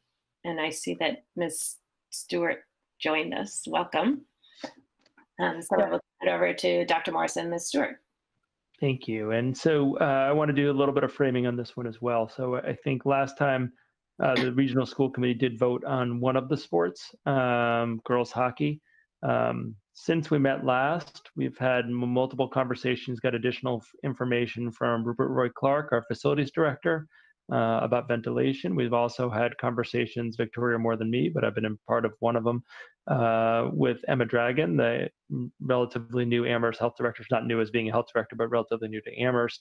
And so we're going to come by, and what Ms. Stewart's going to present is a revised presentation with much more information for you all to consider tonight. It's been publicly, right, you can see some of the public comments. You know, we put this up yesterday at some point with some recommendations, and really the recommendations are coming from the conversations with both of those people, primarily with Ms. Dragon, but also that's informed by the conversations on ventilation and air changes. I want to really appreciate Ms. Stewart, who has, this is not an easy gig to have at the moment. We know how much sports are valued. We know their particular value in a situation where, to be very blunt, I don't anticipate secondary students being back in in-person school this winter. Maybe something will change, but I think there's no evidence right now that would point in that direction. And we know that social connections are incredibly important. And, you know, our approach, and you'll hear this tonight, has been to follow the advice we got from the public health professionals. And that's the way we approach things. That's the way we've approached things throughout, you know, multiple processes. And I think as it relates to athletics, you know, there's additional variables that make it that much more complicated. And you know, just want to share that. And you know, what we'll ask at the end of the night is to consider all the sports to get your feedback. And I know you're in a very precarious situation in terms of voting. I know there's really strong feelings on multiple strong feelings about sports, and we've heard some in public comments. I know I've heard from other families, and Ms. Stewart has heard from even more. But I think what we'd like to do is just kind of reset things. Last time, I think we didn't have even the MIA pieces. I think we only had the EEC pieces. So there's a lot more Ms. Stewart will share. I'll be in charge of slides. Ms. Stewart will be mostly doing the communicating, and then we can pause at the end and see if there's, you know, we could pause throughout, but then at the end, see if there's broader questions that the committee would have. Anything else to add before I start displaying things, Victoria? No, I think that's everything. Yeah. Okay. So let me do that. Just let me know when you want to advance the slide. Okay.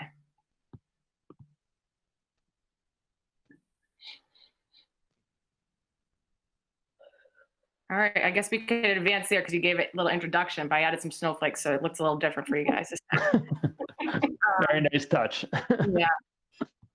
Okay, so like Dr. Morris said, now the modifications are out from the board of directors. And with that announcement, a couple things have changed since we last met. Girls ice hockey actually has been pushed back again to December 14th. This only applies to girls ice hockey, and all other sports still remain at the January 4th start date as of now. Again, you guys saw this before, but basketball, hockey are high-risk sports according to the EA guidelines. Alpine and Nordic skiing are also low-risk sports, and then swim and dive are moderate-risk sports. So that hasn't changed. But when we go on to the next slide, you will see that the MIA actually moved indoor track to the floating season, the same season as football. So I don't know, we'll see what that looks like. I don't know if it's going to be indoor, if they're thinking we can actually go outside, but they actually moved it to the floating season as well. So we're looking to have it there. Alpine skiing. So a couple of the modifications that you'll see is masks need to be worn at all times. This is something that you'll see on all the sports that I will present. Workouts also need to be conducted in pods. So that'll be like some of their training that they do in the weight room or anything else. Also, the starting line, everyone needs to be 6 feet apart. And right at the end of the conclusion of the event, they need to disperse and leave, go to their buses, and get ready to go back. And then also the course can actually be previewed for alpine ski. So that's a little bit different than cross country. So that's just something to keep in mind, but there's not that many modifications there. Why don't we pause? Just are there any questions? There may not be, but any questions about alpine before we go to others, another sport? I'm just curious, how many, if you could give us an estimate sort of based on prior years, approximately how many students or athletes participate in each of these sports, that would be helpful. On all of them or just this one in particular? All of them. Okay, yep. As you go through. Yes, so alpine, it's a lot smaller. I would say it's about 14. It's a smaller one, so the pods aren't going to be an issue at all. And I'll just get that up too, to have all the numbers. Ms. Spitzer? Just wondering if the pods only during the workout or just for travel, transportation, do they need to be podded too? No, not for transportation. That's strictly for the workouts. I think it is worth noting too that, you know, the weight room the ventilation testing has been completed, and it satisfies the 4 or above air changes per hour. I think it's just important to note, because you'll hear more about ventilation throughout this presentation on a variety. Obviously, the primary sport is done outside, but the weight room is not outside. Okay, so for basketball, we are looking at, you know, same thing, masks need to be worn at all times. There's no jump ball. So instead of a jump ball, it's going to be like football where there's coin toss and then that team has possession first. That's in the beginning of the game. The free throws, that situation is a little bit different. No one will be at the line on the first free throw. The other free throws falling, if it's the last one, there will be 4 people instead of 6. The ball won't be taking out of bounds below the hoop to avoid clustering underneath the hoop. It'll be at free throw line extended. No halftime, so there's 2 minutes and 30 minutes between each quarter. And then the team benches also need to be 6 feet apart. So it'll kind of look like, I don't know if any of you guys watch the NBA, but they kind of have the staggered chairs. So that's something that we could also do.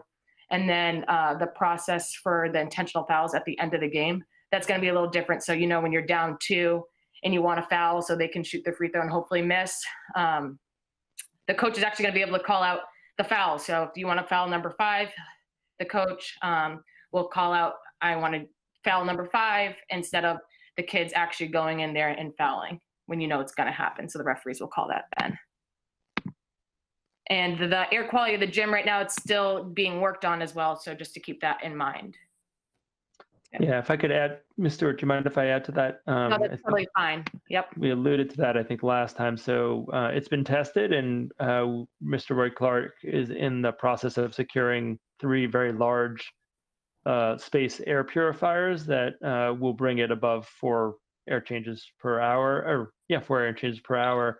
And that is, they're slated to be here prior to the start of the season in January. So we think we'll actually be well above 4, and we'll get it retested. But, you know, we feel confident that we'll be able to get the gym above 4. And that's not only useful for basketball, that's going to be useful for other uses of the gym that might happen in the future as well. Again, I don't think we're going to be in a COVID-free world anytime super soon. And, you know, gym classes happen there. Many other activities happen in there. So we feel like it's a worthwhile purchase from our capital funds, not just for the enjoyment of kids who play basketball, but for, you know, general use at the gym as well. And we're looking at 33 kids there too, just to keep the number in mind for boys basketball. For boys. Is there girls basketball also? Yes, but I was just going to say that when we talk about girls, but girls is 20. Okay. Several questions. I'll start with Ms. Lord and then Ms. Stancer. I'm curious about what the attendance in terms of observers or spectators would be. We were planning on no spectators. That was our discussion with our Board of Health director as well. Thank you. Ms. Stancer. That was also my question. Thank you. Mr. Harrington. So that kind of raised a question for me. Are you planning on doing any sort of like streaming of games, something like that, like how they do like AAU tournaments and all? Yeah, just a little bit, probably like maybe like a Facebook Live, not as advanced as those other streaming services, but yeah. Any other questions? Okay. Okay, so then we have hockey. So for the hockey modifications, the MI also came up, they need to wear masks at all times. The benches, we also have to make sure we're 6 feet apart. What hockey rinks are doing right now is some are going to be on the bench and then some will be behind the bench at the hockey rink. At the conclusion of the contest, coaches and players just take off your skates and then go to your buses. There's the face-off. Everyone has to wait until the referee calls you in, the people that are doing the face-off, and stay 6 feet apart until the referee blows the whistle. One person a penalty box at a time. If another player ends up getting a penalty, they just have to stay on their bench until the penalty box is empty. And then there's like a time, I don't know if you guys know hockey, but when the puck's against the board, it's called the scrum. They have to wait. What happens is normally the referee will let you play it out. Unfortunately, this year they could stop it, and there should only be 2 people at that moment in time there. So that's the same rules for girls hockey, which will be the next one too. We're looking at 32 players for ice hockey and 3 for our girls hockey team. And Victoria, do you mind sharing what you found out from the rink in terms of ventilation? Because I think that'll relate to recommendations later, but I think as we're doing sport by sport, it's helpful to have the comparison. Yeah, so I reached out because I know we know all about our gyms and stuff like that. So the hockey rink is looking at 1 ACH about an hour, and we are trying to get to 4. It's just a little different with hockey rinks and spaces in general, but yeah, that is what they reported. Any questions on hockey before we roll through them again? The last slide or second to last slide, one of those will have the full list of recommendations, but any hockey specific questions at this point? Mr. Sullivan? No, it's actually not hockey specific. It's more about basketball. Why can we only have scrums with one person from each team with hockey, but there's no mention of the jump ball tie-ups in basketball where you could have a number of people going after the ball at the same time? Why have they chosen to just go after hockey? I think because in hockey, they let it play out a lot more. Jump balls, the refs normally call it anyways. And from watching a lot of games, they call it even earlier, which can be frustrating for a coach, but would make a lot of sense this time. Mr. Demling? So that 1 ACH that you mentioned, is that at the one rink that the boys hockey team plays at? Or is it the most common rink? And then how does that relate to the ACH at the rink or rinks that the girls hockey team would be playing at? So I don't know the ACH levels of where the girls hockey would be playing at. I definitely can look into it. A couple of those rinks, it's a little bit harder to get the contact information all out. But I will look into that. There's a lot more that the girls would be going to. And another thing to keep in mind, which I was going to go, at the end of the last slide, we're not recommended to travel anywhere that doesn't meet those requirements anyway. So I would have to figure out all that information. So that's the same for basketball. If other courts do not meet those requirements, swimming is going to be different because it's going to be virtual, which you'll see later on. If the courts don't meet those requirements, we are going to have to be at home. So that would be the same thing for hockey, except that our home rink right now is Greenfield because Amherst is not renting out this year. Mr. Harrington? So I'm assuming there's no playoffs in any of these sports, or are there playoffs? Is that's accurate? Yeah, no playoffs. There's no tournament. It's just going to be bubble competition and then the end of the season. Yeah. I'm sensing a lot of general questions, so maybe we'll let Ms. Stewart go through the rest of her presentation to the recommendations, and we can keep asking questions. So Nordic is very similar to cross country. Masks need to be worn at all times, staggered starts, which you saw in cross country. Waves, again, the skiers must be spaced out 6 feet apart and then 14 feet apart from the other schools, the 3-minute stagger between the waves, and then the skiers must leave right after. So that is exactly the same as cross country had to follow this fall. So those modifications are identical. Swimming, we are in the process of figuring out the air quality in there. It's looking good though. All must wear masks at all times. when not swimming. Other than that, that's all. That's when they have to wear their masks. At the end of each race and event, they need to exit the pool on the opposite side. So they start on the starting block. They're just going to get an extra lap in and get out of the pool that way. The only difference is relays. Relays, they're going to get out of the pool instead of staying by the block, which is normally a rule. They actually can go to the side, put their masks on. The visiting team, those two, that line is irrelevant. There's going to be no visiting team. The PBIAC will come out that all swim meets are going to be virtual this year. So that's going to remain the same. And then another thing to keep in mind about the pool is that it still needs to be filled. It takes a couple weeks to be filled. It's also, finances are also involved with filling the pool. So we just have to keep that in mind when going forward. As far as recommendations go, this is all after consulting with our public health director, and her recommendations for sports this year, for this winter, are alpine, basketball, Nordic, and swimming. Basketball and swimming are contingent on the ventilation results and improvement in these spaces. We have 4 air chamber. The swimming pool was designed to have well over 4 air changes per hour, and many of the rooms that come as that designed, we anticipate will be over 4 air changes per hour. So that's good and promising. There will also be more home games, like I said before, for basketball games, unless other schools show that they do meet those recommended air ventilation requirements that we are looking for. Unfortunately, the only sport that our health director does not recommend is ice hockey. With air quality being a prominent factor in indoor sports, we cannot ensure that the 4 air chambers per hour that is recommended. In addition, she's also concerned with the recent clusters associated with the sport of hockey itself. So that is what our Board of Health Director recommends. If you guys have any questions, I am more than welcome to take them. Ms. Dancer.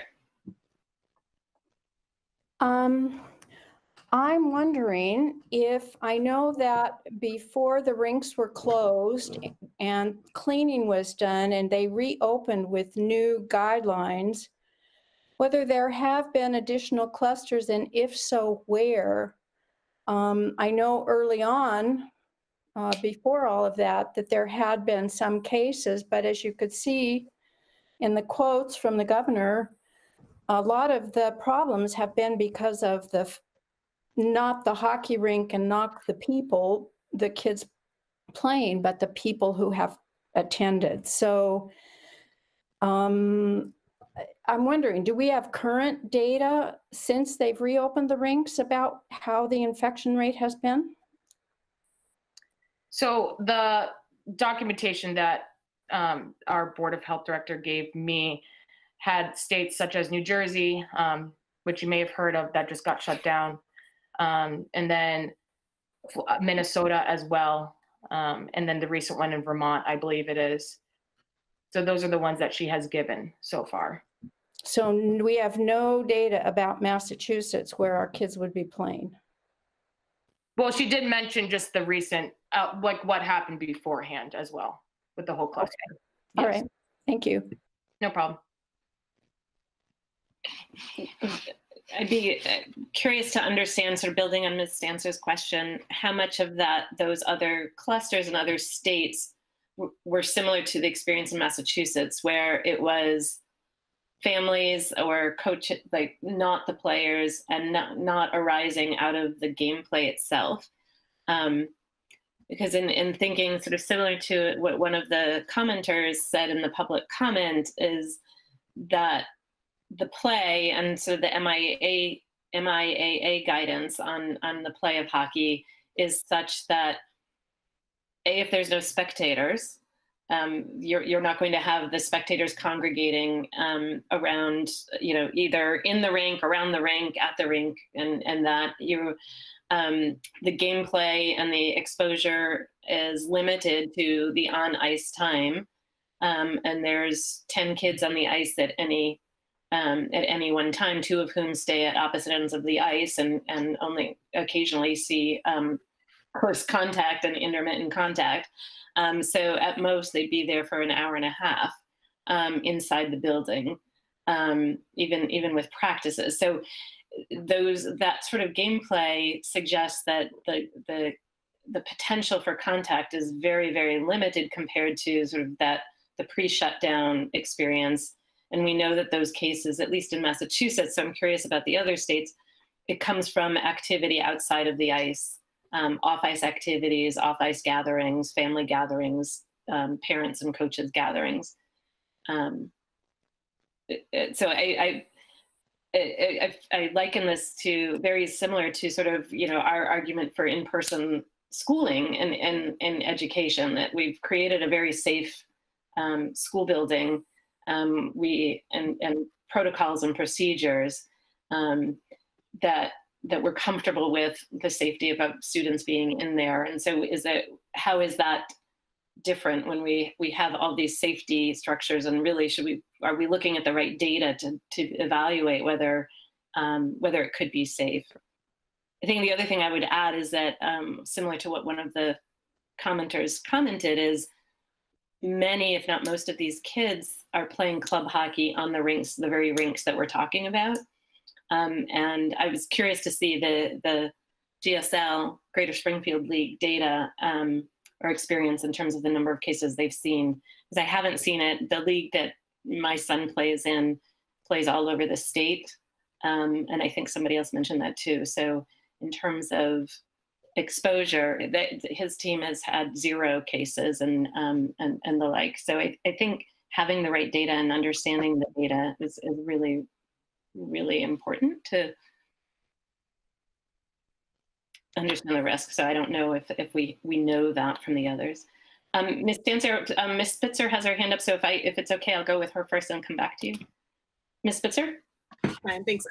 So I'm gonna have a slightly different point of view on all of this, and it's I really appreciate the fact, first of all, that we got the health director's input, because I think it's essential that we listen to the health guidance. And so, if anything, I'm feeling more conservative than what's being recommended, and have a lot of concerns based on the fact that our teams aren't just playing in our community, that we're bringing folks into our community, and then our children are going to be going to other communities. And right now we're experiencing an upward trend in both positivity rates and overall numbers of cases. And this is especially true in Hampden County, which I believe some of our, and please correct me if I'm wrong, but I believe that our kids would be traveling to these communities in order to play. So I think it's great that we're talking about only playing in places where we are able to assure that the air changes or the standards that we would want in our schools are being the same in other schools. So, at one of, at Bay State hospitals right now, people aren't able to have visitors in the hospital. The number of cases are at the, people hospitalized in the hospital right now, it's at the same levels that they were in April. And I realize this is Hampden County and not Hampshire County, but the fact is that with the positivity rate there is about 6%. And it's been that way for averaging that for a week. So I guess my biggest concern is the high risk, not that it's in our community right now, but that sports inherently involve a lot of travel, and we don't have ability to control that. And it's really unfortunate. I wish things were trending downwards. So I think my gut is to go with what the health director is recommending, and to, because if anything, I would be going more conservatively, and like indoor basketball, indoor swimming, they both make me nervous, but I think I'm gonna go with what our health directors recommended, and what I'm assuming what our coaches and administration have recommended as well. So it's really hard, but I'm wondering if is hockey a sport that could be moved into that shoulders, I forget the term that they're using, into that other season that football and indoor track is at, and maybe in February, things could be trending downwards. We might be having much lower cases in our hospitals and in our communities, and it might be a different picture. Because today, I think this makes sense to just rely on the health director and their recommendation. Dr. Morris? Yeah, a couple of things in responding to the questions. So I think one is that I know there are other communities who are opting not to have hockey this season. So I can't promise that there'll be another season, but we're not alone. in both Hampshire and Franklin County. I know there are school committees who have made similar decisions. Some for the same reasons as we're talking about here, some because some of the hockey teams and some of our other sports are co-ops, which I'm comfortable with, but not every athletic director or superintendent. Co-op meaning that there's students from multiple schools who play for the same team, because some of the small schools don't have enough students to make their a full team. I think to the point about the health director is certainly it's the school committee's will to do what it chooses. And I understand the competing viewpoints on hockey. I think it's the only sport on here where we can't control the ventilation in the environment. And I'll just say, for me, based on my conversations and our conversations I'm including Victoria in this, with the health director, that's a cause of concern. We can say, well, we're not going to play basketball in any gym that is X air changes per hour. We don't really have that capacity. We don't have a hockey rink in our district. My understanding, although I am far from an expert, is that the ventilation in a hockey rink, because of the humidity and the temperature, is it's a hard one. Whereas in the swimming pool, it's the opposite. You actually want to have really good ventilation, because otherwise you get really stinky swimming pools. Just because nature of chlorine and water and all that. So, I think for me, I won't speak for Victoria, I think we're in the same place on this. There's an element of loss of control with that sport that's not necessarily true as with the other indoor sports, where we can choose not to play in other gyms. And that might have consequences. It might mean less games if schools are unwilling to always be coming to Amherst, but we have more control. And, I know from the health director's viewpoint, that was important to her as well, about the ventilation piece, and Victoria finding out the ventilation up in Greenfield. Again, I don't pretend to be a public health expert, like everybody else here. We're reading a lot and trying to know as best we can. But her, Victoria can expand on this if she wants, but her feedback was very direct about hockey and her concerns about hockey. And so from my perspective, she's a health professional we rely on. And I know the limitations of my knowledge, but that's sort of where the loss of control, the ventilation concerns, and her perspective made us come with this recommendation to you all. And obviously, if the committee is in a different place, and it's in a different place, and we'll move forward. But I just wanted to explain at least our thinking and where it came from, and what Ms. Dragon's thinking was on this as well. Victoria, did I capture that pretty accurately? Yes. Okay. Thanks. Mr. Demling, and then Ms. Kenny. Yeah, so just did you want me to go ahead? Yes, Mr. Demling, and then Ms. Stancer, you had your hand up earlier, so then Ms. Kenny. Sorry. So yeah, just in terms of process, I feel comfortable voting on every sport except for hockey tonight.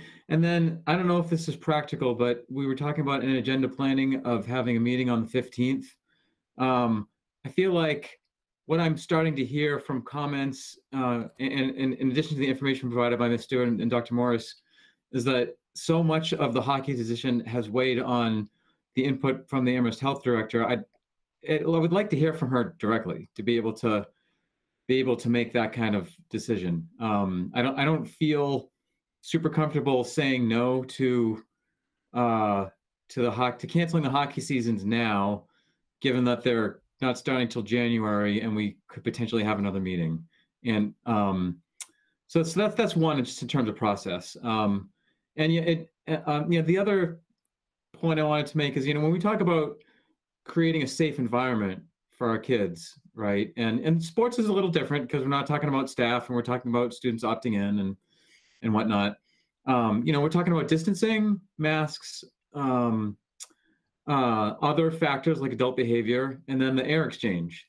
And obviously the ideal is to have every one of those factors at an optimal level, right? 6 or more feet, masks all the time, air exchange 4 or more, and no other variables. I don't, in terms of practicality, I don't feel like it has to be every single one of those optimal levels in order to greenlight something. So that's where I'm a little torn on the hockey thing, is that I understand that you can't guarantee 4 ACH in a hockey rink, but when you have something like you know, where the distancing and the masks and the other adult behavior is so regulated, it suggests the ACH doesn't have to be that optimized, right? And whether or not there's transmission going on to any degree within a game or not, what I think can be definitively said is that there is not definitive evidence that there is transmission from players on the rink. Like it might be going on, but it's certainly not been established, right?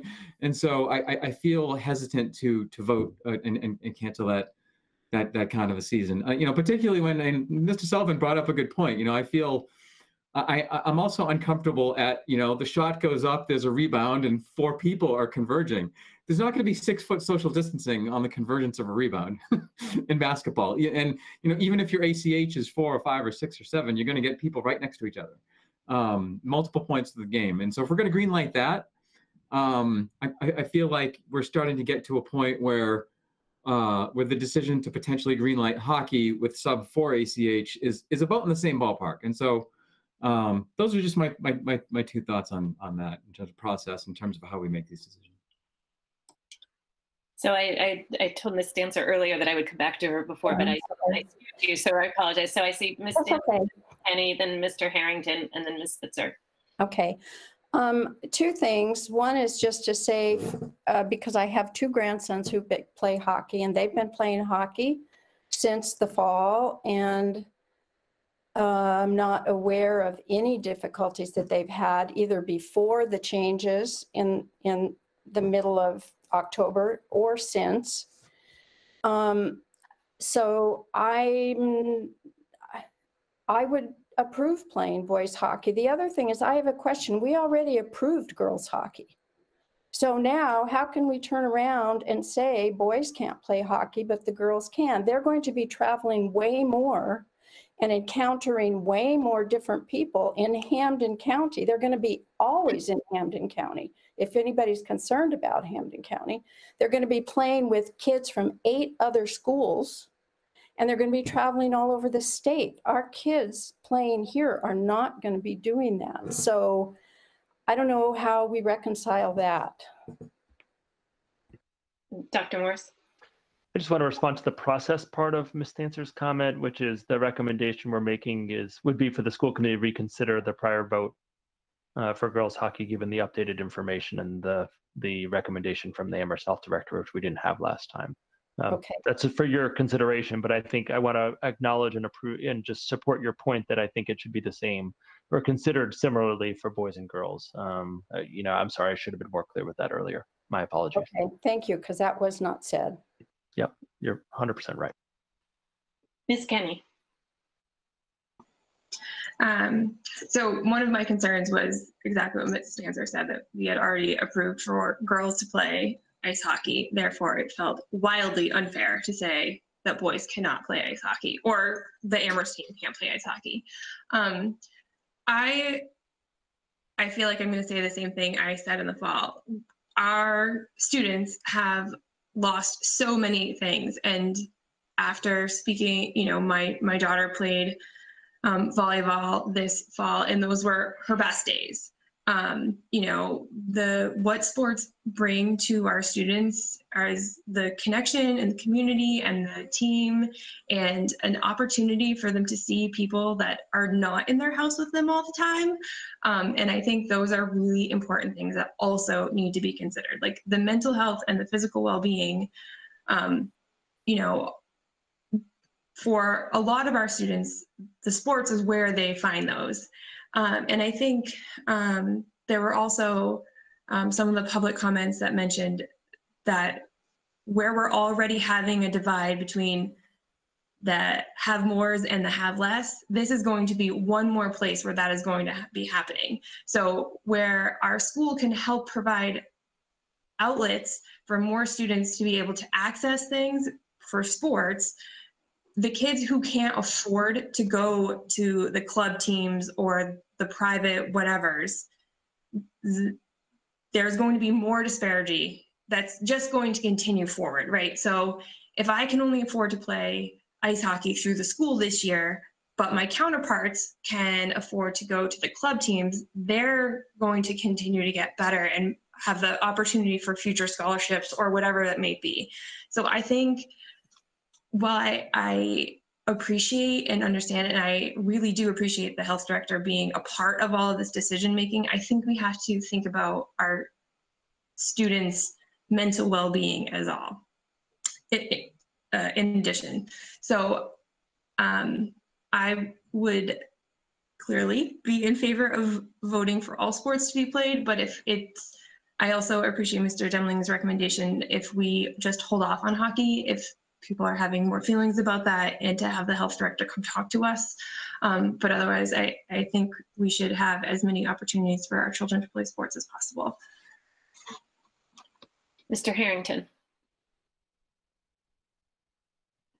Yeah, so I generally try to wear one hat at a time, but I'm just going to go ahead and clear the hat rack on this one. So as a basketball coach, like one of my concerns here would be, let's just say for some reason we lack the ability to have a season, right? Is there like a contingency? Like, are we thinking about, I don't know, having practices like we did with the football team, running like skills clinics for these players? Because I know there are skills clinics in the area, these sorts of things for younger players, but it seems like the cutoff is right at high school.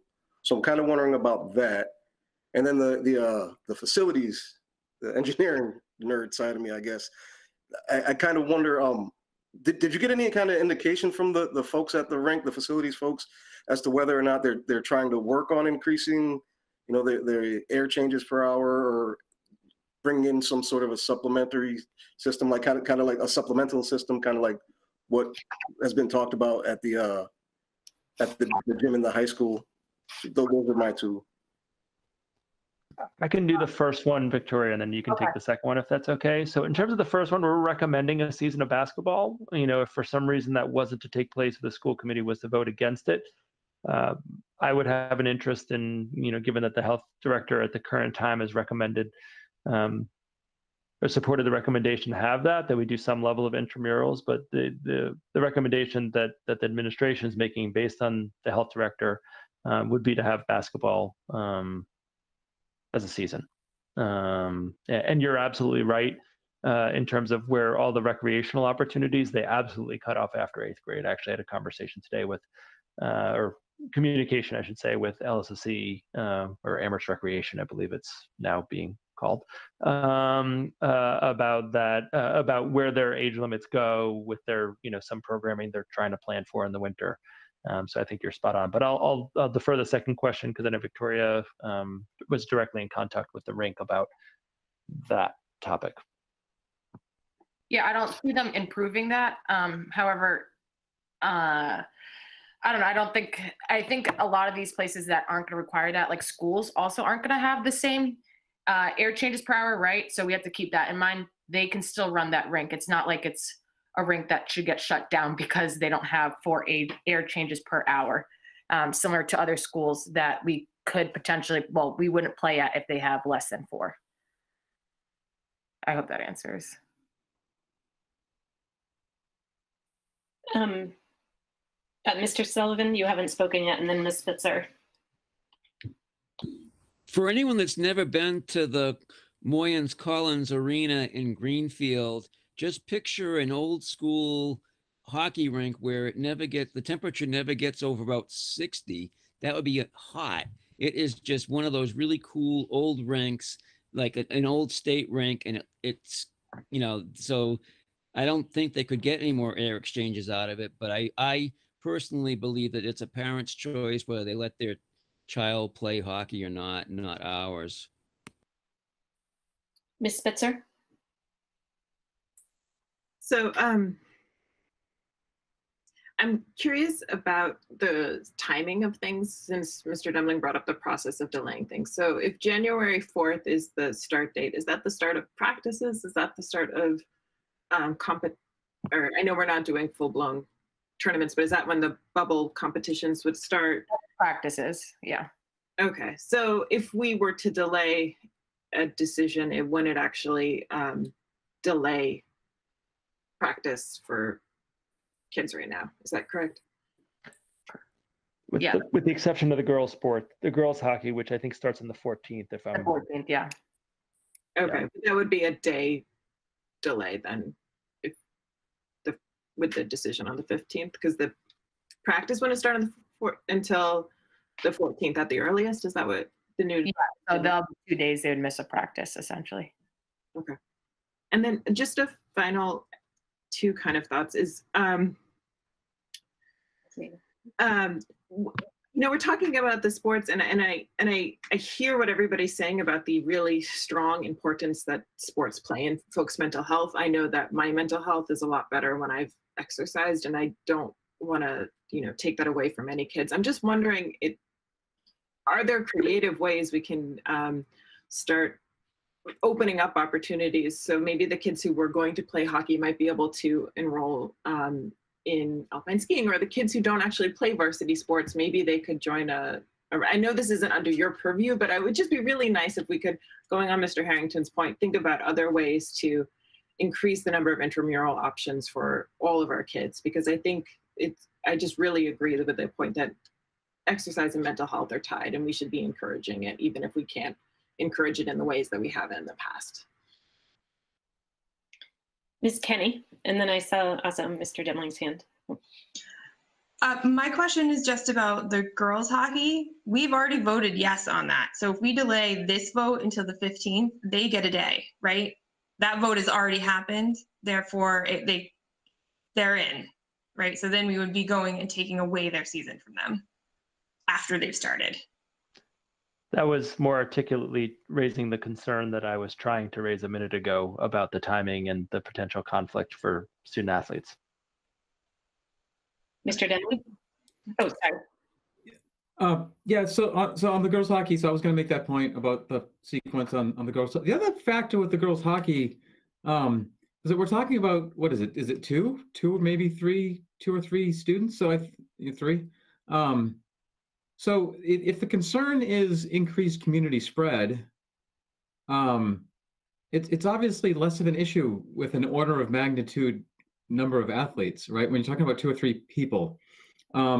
So regardless of how this conversation ends this week or next meeting, I have a pretty hard time and I'm open to changing my mind, but right now, as it sort of feels, I have a pretty hard time putting up the participation of 3 individuals in a pretty wide open activity, and calling that a concern about community spread. As terms of the question about can we get alternatives for if some of these things don't happen? I mean, absolutely, we should be exploring all these alternatives. The thing though that's impacting my decision making here is that I look at this ultimately not based on principle, but of should students be playing hockey or not? I look at it in terms of pragmatism through that lens, which came through public comment. Some other people said it this evening, which is, should students be playing high school hockey or club hockey? And even if you just look at through a strictly Fauci minimized community spread lens, right? Our decision to not have high school hockey may not have that much of an impact on community spread or on risk of virus, because we're not telling these students that they can't play hockey, because a lot of them will be playing it anyway. So that alters my thinking there as well.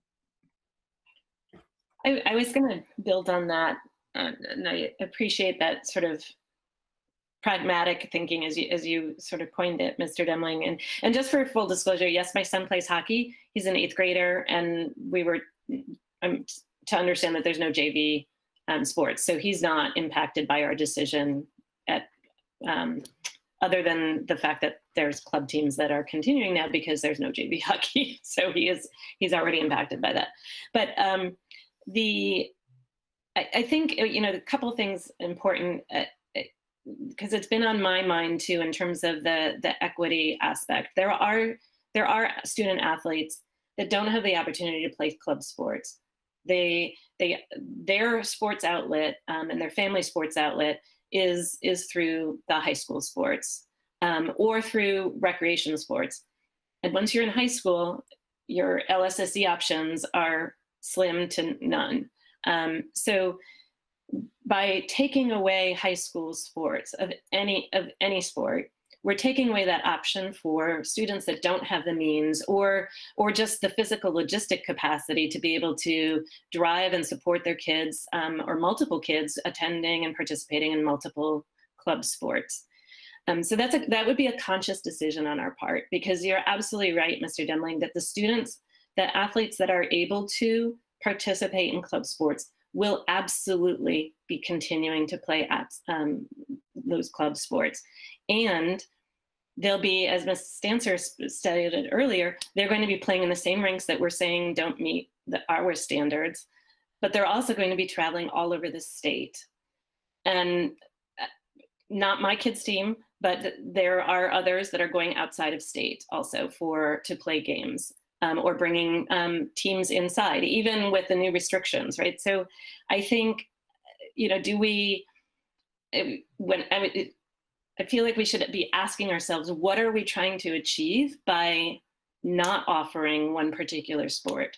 Because as Mr. Demling pointed out, we're not going to be impacting potential community spread, because it's going to happen with the kids of means continuing to play these sports, but all over the state. And also, we don't have in-person school. We're still an all remote school. And even if we were, knock wood, fortunate enough to get our high school kids back into some hybrid learning, it's 1 day a week. So school districts that have canceled all sports, like Connecticut, they're doing that to protect their in-person schooling and their students attending school, and to be able to keep their schools open for kids to attend classes in person. We don't have that. So we're purposely or consciously going to be taking away an in-person activity that frankly might be safer, because it's going to be limited to a Pioneer Valley League as opposed to statewide, and in exchange for no impact on our local community spread or the health and safety of our students, because they're going to be participating in that anyway. So I just think that's really important for us to really think about and reflect on why would we be making that decision, and what impact are we hoping to achieve, or what outcome are we trying to achieve by skipping and canceling a sport. And the other one, and I hate to say this because, again, full disclosure, I have a swimmer. He hasn't decided what he wants to do from high school swim team, but I know that his friends are very excited that MIAA voted for swimming. But at the same time, hockey would be the only sport where we'd be canceling a season altogether. And because football, we didn't have a fall season, but we at least pushed it to the shoulder season. We know that many of the other, the leagues are doing that. So do we really want to be in a position that we're singling out a single sport for non-high school competition and non-high school interactions?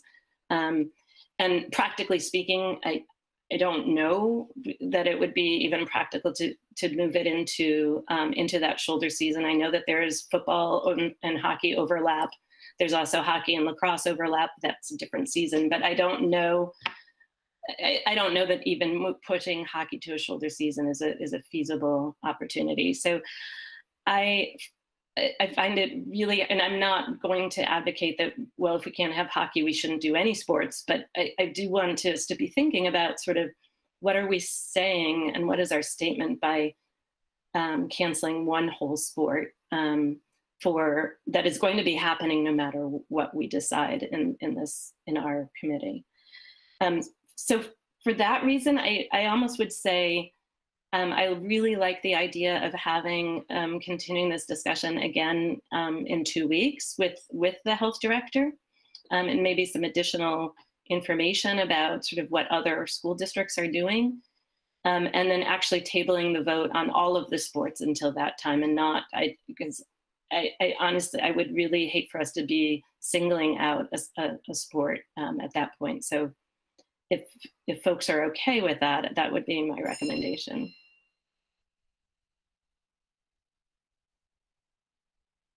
Sorry, I blabbed for a long time. I apologize.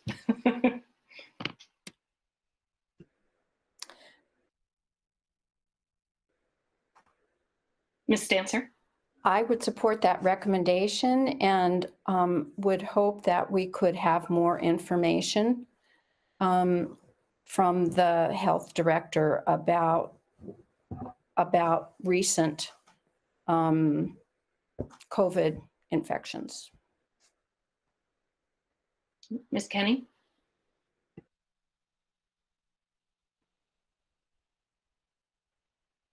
Okay, you'd think I'd be able to turn the mic back on by this point, but apparently not well.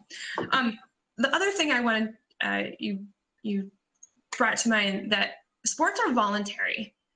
This is not a requirement. This is not something children or families have to participate in. This is something, if you choose to do this, you can, right? So I have a hard time with taking away options from people where they're not required, right? Like this isn't something, oh, you are in 10th grade now, you have to play basketball after school. That's not how it works. Like if you want to participate in this, it is a choice for you. So taking away choices from families and students, I have a hard time with that.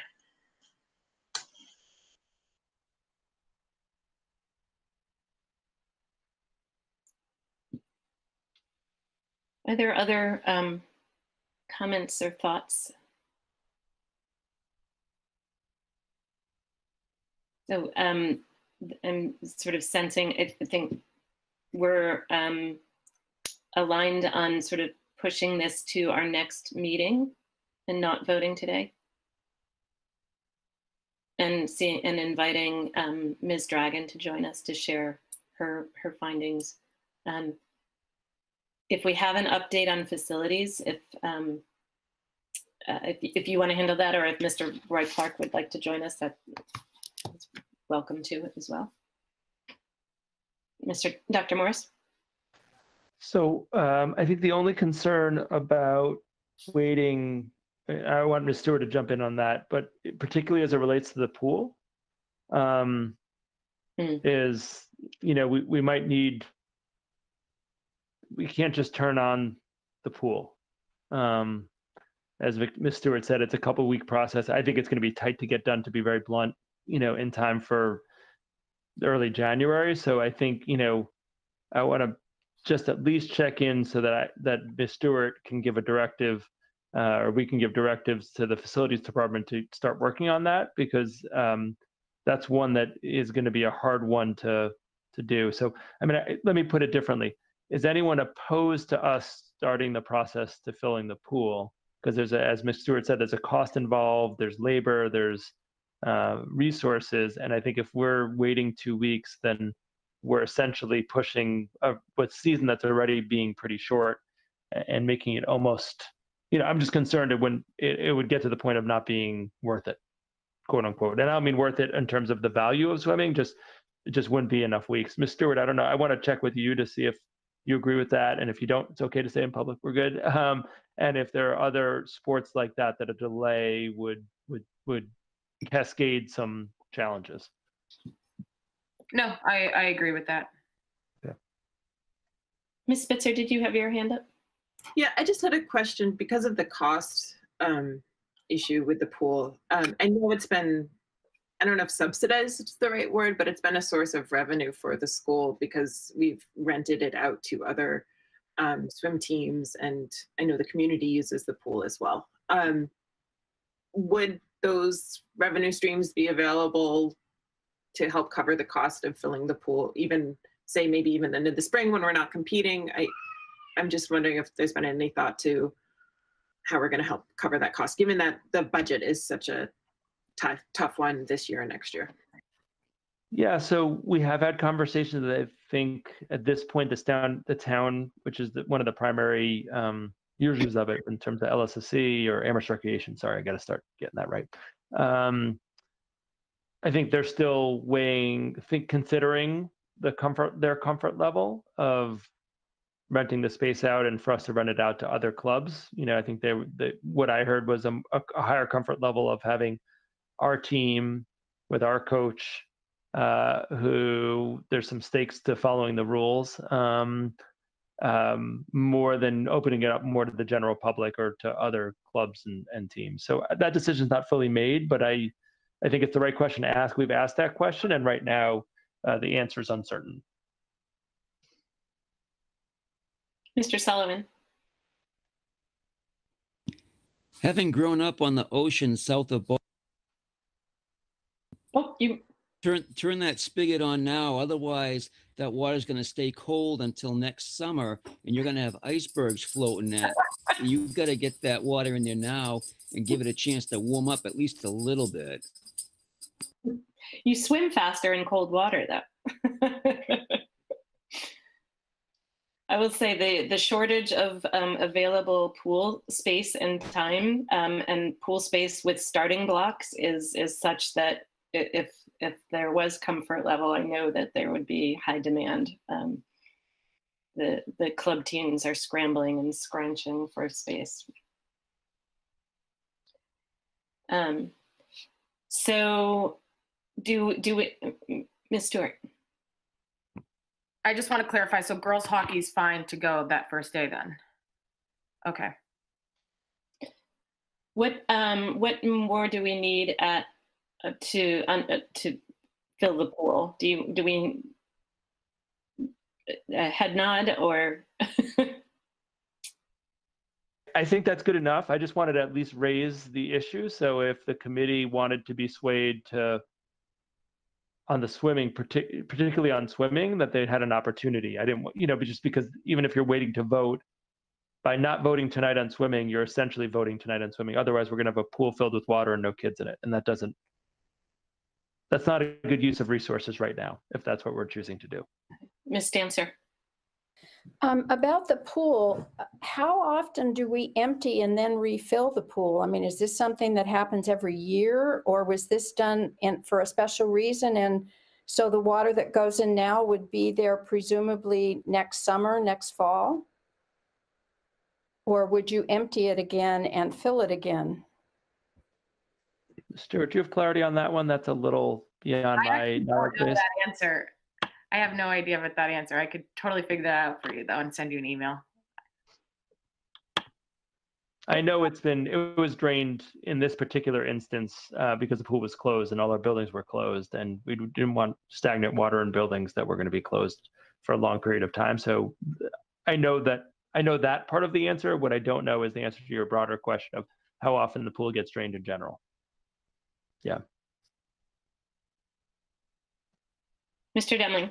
Yeah, I just wanted to mention quickly in process. I'm comfortable waiting 2 weeks. I didn't mean to say that this is what we have to do. If people want to vote tonight, people feel free to do what they want to do, right? I mean, I was just throwing it out there as a process option if people are feeling like they needed more information in order to come to a decision point. So.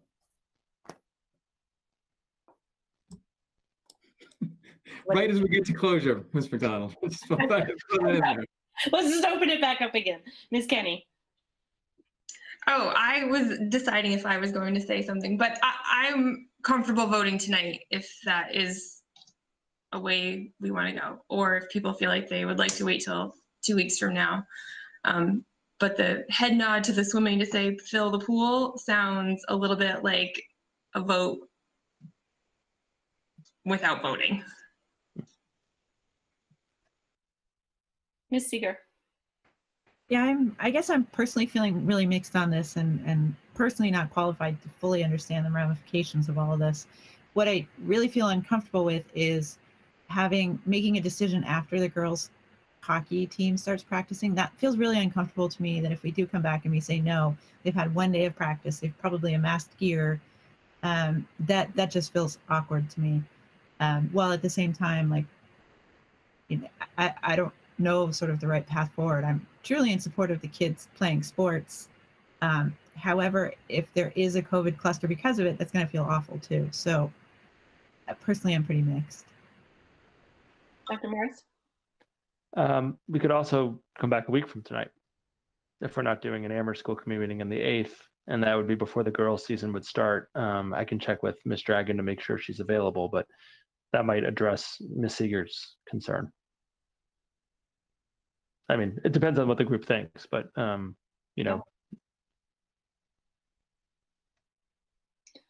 What do folks think about that suggestion? Thumbs up. Thumbs up. Ms. Spitzer? Thumbs up. Okay. So we will hold, and we will, instead of meeting on the 15th, we will meet on the 8th. And we'll just move those topics up. Of course, now, I guess it'll still be TBD on the MOA vote, now that we move that up 1 week. And we'll see if we can get Ms. Dragon to join us next week. Any other final thoughts or comments? No. I don't want to call you out, Ms. Gribko, but you've been quiet. I don't know if you want to add anything from a student perspective on this. I don't really play sports, so I don't have anything to say about this. Thanks. Okay, so we will move on to our next item, which is our JLMSC update. So coming back to that, and Mr. Harrington or Mr. Sullivan? Yeah, I'll go ahead and roll with it. So, yeah, we met as a complete body not last Friday, the Friday before, and so there have been some significant changes, I guess, to the format. So, we still meet for the full 45 minutes. It's just the first 20 is somewhat of a closed session, a private session, just in case we bring up topics that, you know, involve specifics that we wouldn't necessarily want to make public, like regarding personnel mostly. But and then we have the 25 minutes of public meeting. And also I realized I half said something wrong earlier. I said that the public has the opportunity to observe. For those 25 minutes, they have the opportunity to observe. And then afterwards, they have the ability to, via YouTube, make comments and ask questions that sort of way.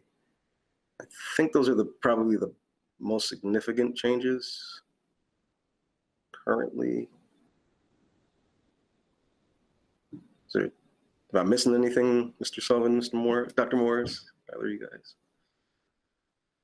Now, the last time I had to sit out that first 25 minutes, which worked out because I had to reboot my computer so that the audio worked. But am I still shut out of that first 25 minutes, or am I allowed to join that?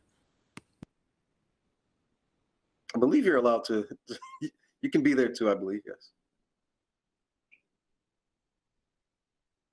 And my other question is, they were asking about classrooms in the high school that we're not even in the high school. I mean, there's a few people, but it was my understanding that the only classrooms in any building that are being used by students, staff, or administration are those that have met the 4 exchanges or more. Is that true? I could answer that one, which is, the 13 students that we have in distance learning at the high school, as you note, are all in classrooms that were in phase 1. So they were tested long ago for that. So anytime there's a student working in a classroom with an adult, and you might say, oh, it's only 13 students, but they're spread out among many, many classrooms. But they're all in the phase 1 already been tested. We'll have phase 3 results soon, but I think to the point I think that was implied, we won't have phase 3 of students isn't happening anytime soon. Maybe if I misread you, Mr. Sullivan, I apologize, but I think that's what you were getting at. That's exactly what I was getting at. Okay. Ms. Seeger. Back when we were asking the APA to renegotiate and to come to the table and talk to us, there were some issues brought up there that I don't think were fully ever clarified. Some concerns about not meeting the contract or the MOA. And I'm just wondering if those have been brought to the JLMSC and if any of those have been resolved, or I don't know, maybe Dr. Morris, if you've heard of something and if anyone can speak to that. I'll let Mr. Harrington start and I can jump in. Yeah, it's kind of a, I don't want to give a cloudy answer, but a lot of what we talk about in the meetings are issues with things that are kind of encompassed in the MOA, and that's kind of the function of the JLMSC anyway. So yeah, there have been issues brought up, and there have been resolved issues as well. And I won't speak to whether all of them were resolved, but yeah, that's about how it's worked out so far.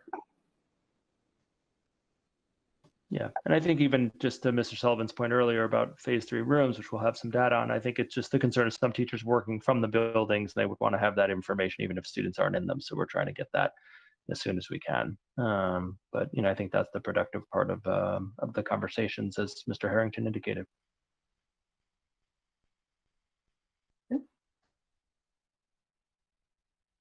Any other questions for our JLMSC reps? No? Okay. Would somebody like to make a motion?